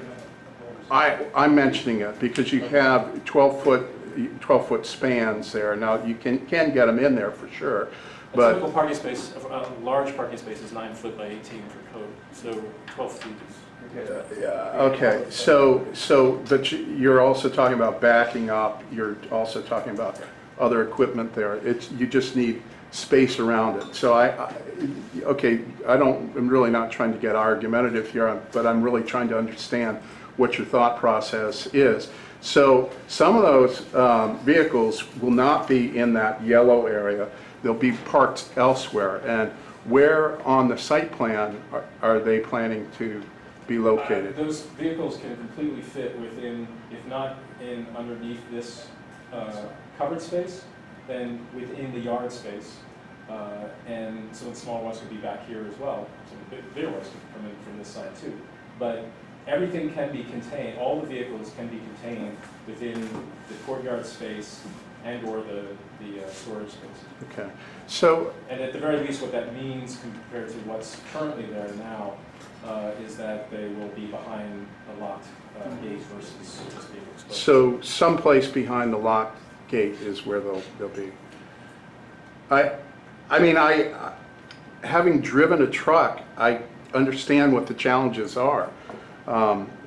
Anyhow, so in terms of aesthetics, I would agree with other commenters that it's a very appealing building and looks great.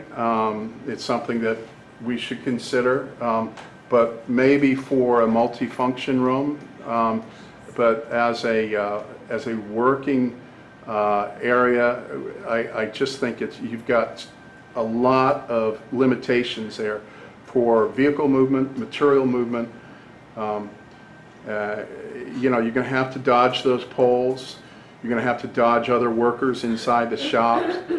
And the reason why side access garages are in virtually every other community is because they're so efficient. Now, there was a concern raised about backing up.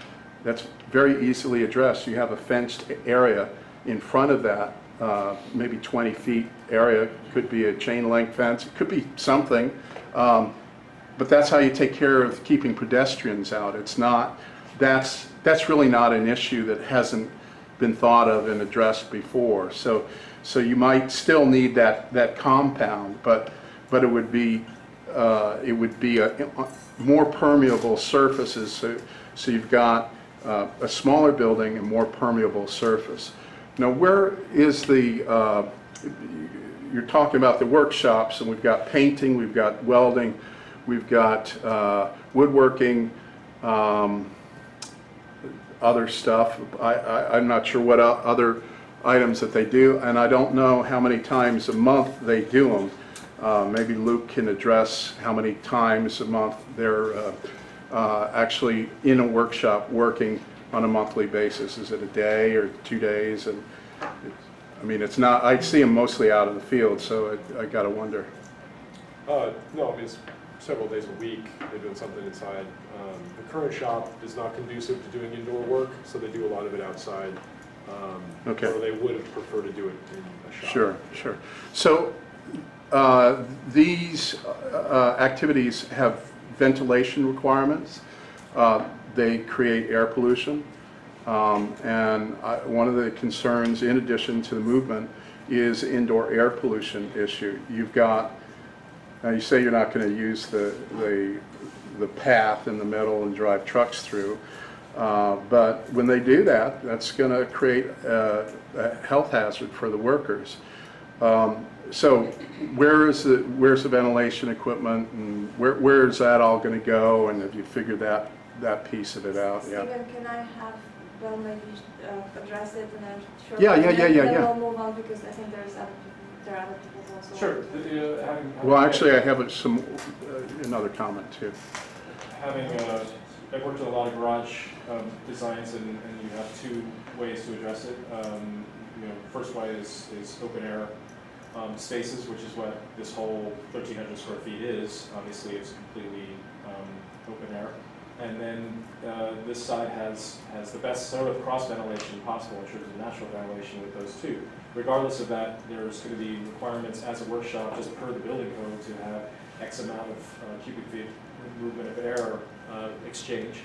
Okay. And you just follow the code for the particular use in the same way that we follow the code for say, if there's welding going on, it's got requirements for, let alone OSHA concerns, but all of those are detailed code requirements that. Okay.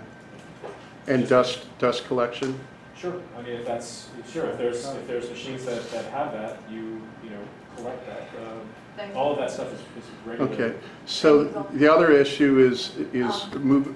You've let other people speak for quite some time. I do have a few more issues. So now, where's the material storage going to be? I mean, project material storage. Well, there's different types of project material storage currently. There's wood and boards and pipes and that sort of thing. Where's that? Exactly. So there's it's assumed that all along this wall is which is also why I want to get a little bit of height in there, is room for material storage that really needs to be in that conditioned area and it shouldn't be exposed to moisture. There's the opportunity to build storage along these walls if it's needed as well. In the courtyards, you could utilize the walls of the courtyards, fences too. And it's, as I said, in my experience, there's, they'll move into this and it'll be really neat and tidy, and after a few weeks they'll realize, how to best utilize all the nooks and crannies, and It will be still it'll neat and be tidy. still neat and tidy, but it'll be stuff. Well, okay, But, so, short of, see, I guess the only counter, what this does is it forces you to utilize the storage along the walls. This is obviously going to be a much lower wall than this wall, but okay. it forces you to use these as best as possible, to use all this as best as possible for the employees to determine how much area they need to lace things out and for, say, a skill saw or a table saw versus how much area they need for tool storage. The only counter ability to provide is more square footage, and I think Well, I proposed would, here is something that's yeah, small. I would challenge Thank that. you so much. At this point, I really beg you to Well, why- have other people. Yes, but did you interrupt other people like that? I don't think you did. So I just have a few more points, and I will be brief. So when you load, so basically, the chief criticism I have of this is the workflow is really, it's very constricted. It's a very difficult workflow pattern. And if you've worked in a wood shop, you had benches, you had projects, you kind of understand why. I think for the moment we need to forget about aesthetics, and we need to let's start with the workflow. You talk about, well, they're just going to throw stuff in. Well, no, I think. I'm sorry, I didn't say Okay, well, it's going to be messed up, and what I would counter with is that you actually start with the work areas, and then you design around the work areas, like you would for a kitchen, for example. So Stephen, I'm sorry. there are issues that are really not solved with this, and you're. Answer, but let me just say, and I'm sorry again for my time. Yeah, no, that's okay. Whenever when I mentioned sort of moving through these iterations of the design and moving from a sort of big picture down to a specific detail, some of the stuff that you're talking about happens at that detail level. So right now, we started with an idea of gross square footage and Right. a general access from certain points. If this moves forward in a way, we could certainly, and it would be wise to do this. I do this in residential projects with kitchens all the time, where we start to talk about where's the sink, where's the where's the fridge, etc. And then we go down into the drawers and what's stored in the drawer, in each individual drawers, and we actually get into that workflow. But and that may come back and alter some of the assumptions, like where these man doors are, or where maybe there's not a central door here, maybe there's just access on either side. Maybe this is moved over to another bay. Yeah, all but those things are at all those things Okay. are at a level, at a next level that you have to do that within the construct of a total agreeing upon a gross square footage first, and then you can get into that level. So I'll finish my comments right now. So the Ford F-250 is not going to shrink to 17 feet. These are the limitations. These are the essential tools that the entire building needs to be built around. In my view, it needs to be built like you would build a carpenter's tool chest, with the idea of workflow and efficiency and organization. That's the kind of facility every workman wants to work in. The space looks great, but it's just, you're not going to get around the limitations that you've imposed on this. So. Thank you, Stephen. Okay, I just wanted to say that I appreciated the 3D models. I'm the house that has no trees and we'll be looking right at it. I'm glad that you lowered the roof, and I hope the board takes into consideration planting some evergreens so that I don't have to look at the building. But otherwise, I appreciate tonight's Thank you so much. presentation. Thank you. Is there anybody else? So, given the time, it's 10 of 10 and we're way past the agenda times. I'd like to conclude this segment. Thank you so much, Bill, for coming, for answering all the questions. Very good job. Thank you. Eric's not alive. Thank you, everybody who came just for this highlight, and I invite you to attend other board meetings. We always look for audience. It makes it so much more entertaining. Thank you. Moving on to item E3. Do we need to discuss this, given that it was only in June?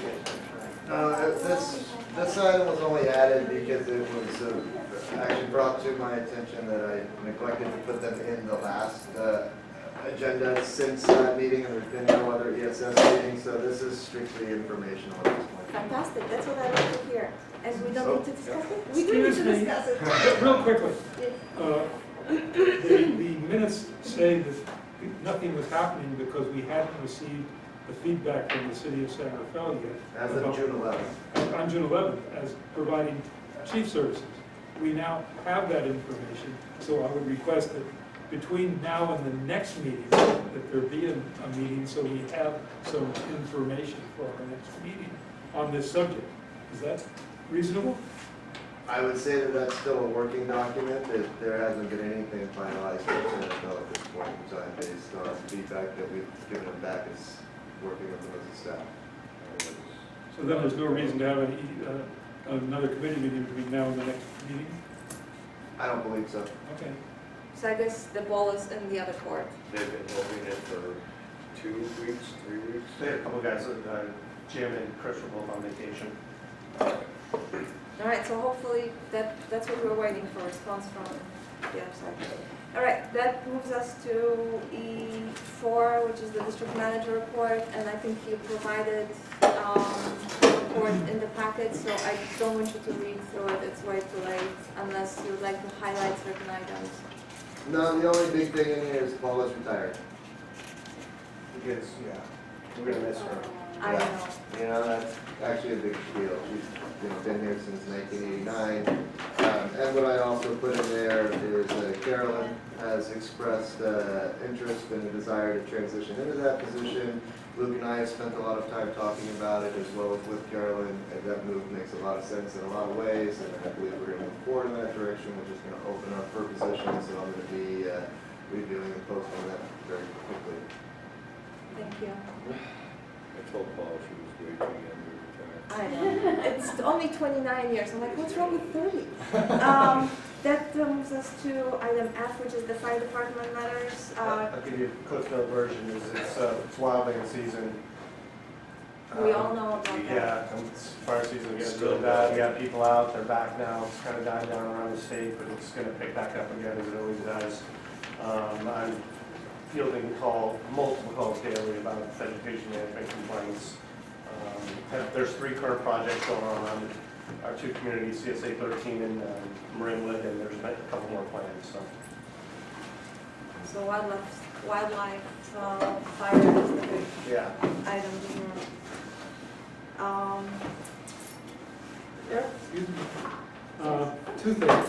One, in the minutes, under item 2, Linda made a comment, commented on measure parcel tax.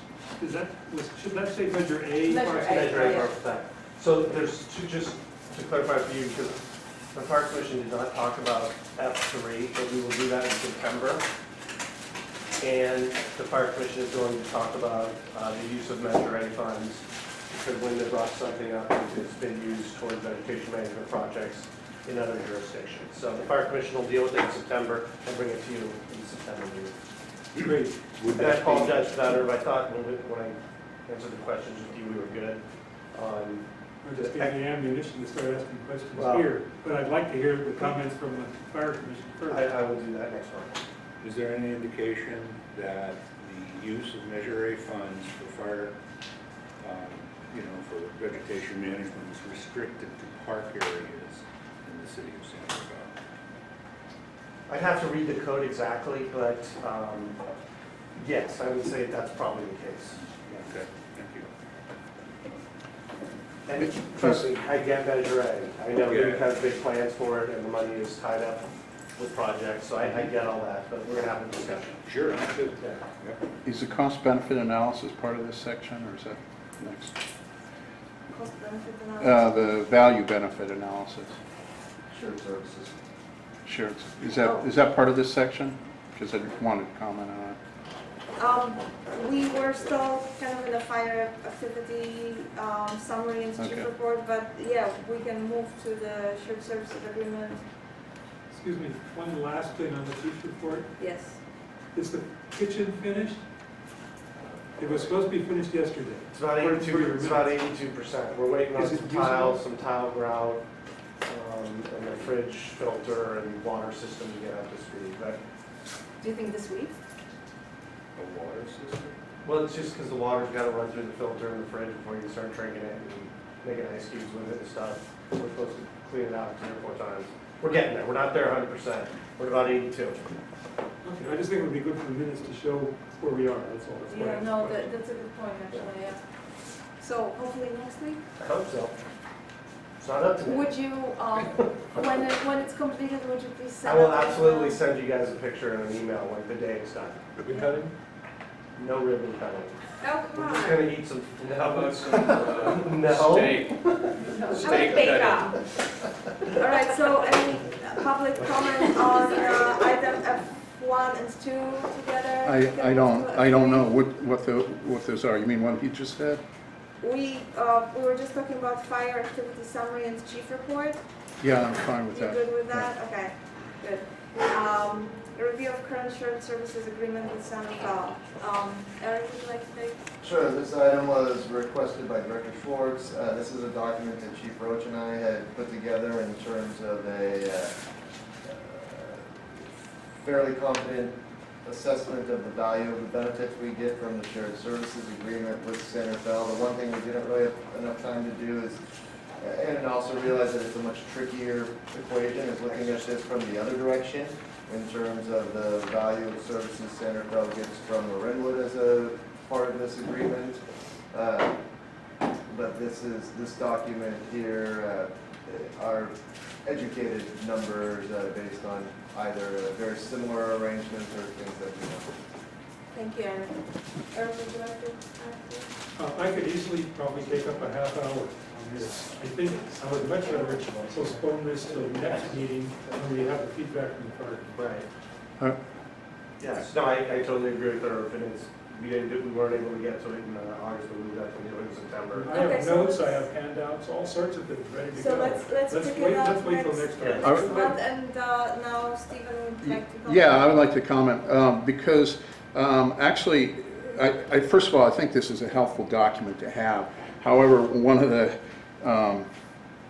logical errors is we're getting 173,000 worth of benefits, but we're still taking care of 60% of their calls, or 60% of our calls are going into their district.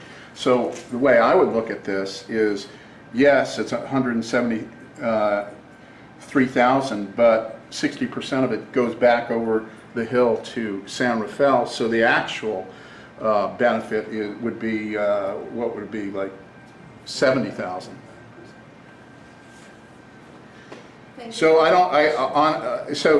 and then as far as the value that we provide, I think the value that we provide is enormous in terms of we're housing everybody. We've got equipment. We've got trained staff. We're making calls that they're not making. So whatever it costs them to run a fire department, figure out what their calls are worth and the number of calls we do in their area, that's the value that we provide. So I think you can manipulate this all different ways, but let's not overfigure this because we are actually paying out a lot more than we're receiving back. Very good point, Stephen. Thank you. And Stephen is right. There's absolutely value in what Yeah. our department provides to City of San Rafael. We We're trying to put it That's out what there. I let off with when I stated too, that is also a lot harder to quantify and it's something cheap enough to work. Right. So then the date of next fire commission meeting is September 4th? Correct. We good on fire? We can move to item G1, which is the rec and park report. Please do not read the report. We all have it. We all know how to read. You're good. Any questions? On the rec department? You're just saying read it? I wouldn't want him to read the report Right, because I can we give have you that in front of us. the salient points quickly. Events going great, Brewfest was a huge success, really good time, hopefully, I saw some of you out there. There's one more Music in the Park coming up a week from Friday, the Eagles cover band, so come out for that. The summer's been hugely successful, staff have been great. Robin and Lacey have done an amazing job with the camping pool staff. Things have just been safe and fun, everything's been full, and I'm really proud of the staff and really happy with the way things have gone. We've got 1.5 weeks left, and we're just pushing through to the fall. Questions about recreation? Thank you for the recreation program. Seriously, summer camps is a savior as well. You're welcome. As far as the Parks and Maintenance Department goes, we have been doing a lot of just irrigation repair, cleaning, weeding, trying to spruce things up, trying to recover each week from the camps the week before, and got some projects coming up that we're trying to get the community center fixed up after all the use, and same thing with the pool in the park. So lots of coming down the pike. The usual after camp cleanup. Exactly, yeah, so. Anything from the board, Philip? No? Stephen? Yeah, so a couple questions. First, with the rec department. You say Brewfest was a huge success. What were the ticket sales roughly?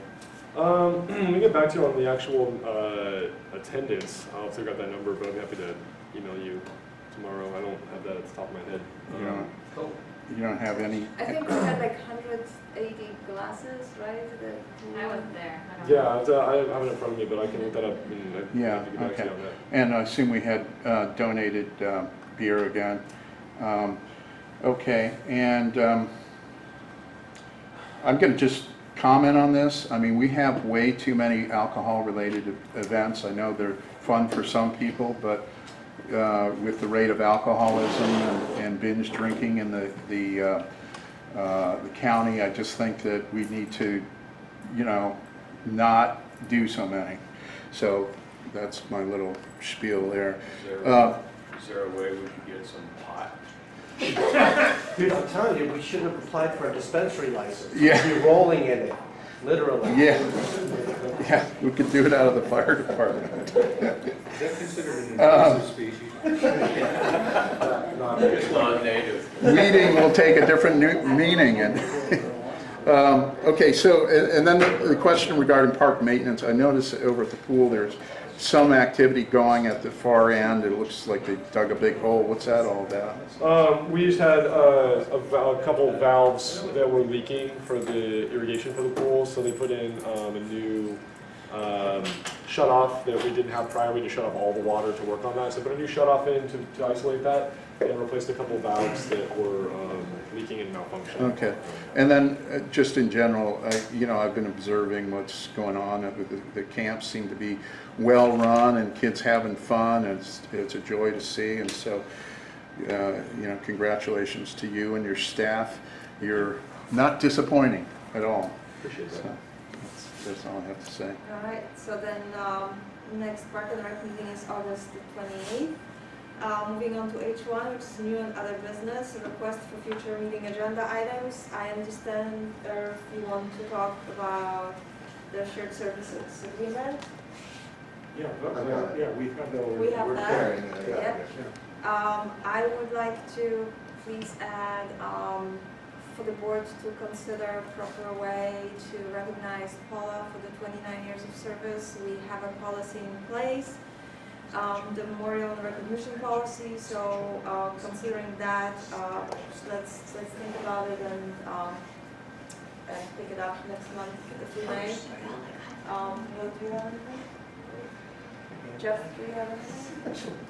Well, I'll probably be there. Working on the latest CalPERS? CalPERS report and try and have that available. Yeah. You know, the trend analysis over 5 years and this and that, what's projected. Because Eric was kind enough to forward the reports to me yesterday. So I'll be working on that and Thank you. hopefully present And, that. That's tremendous work, and it's appreciated. Thank you. Mhm.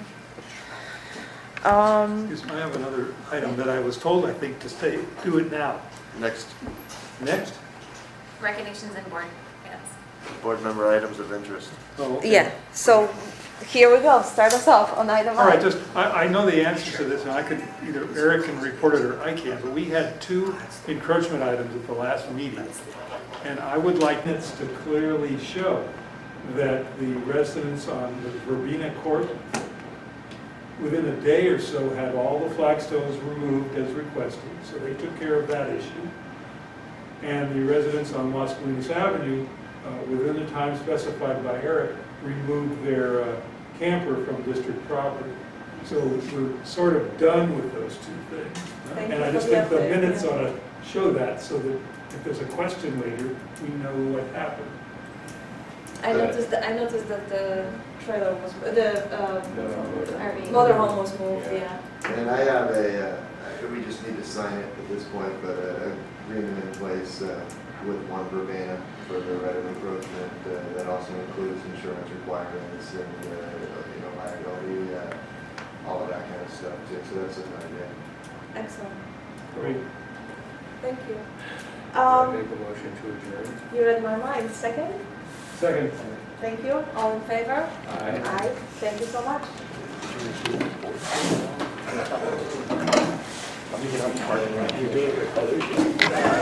I would love that.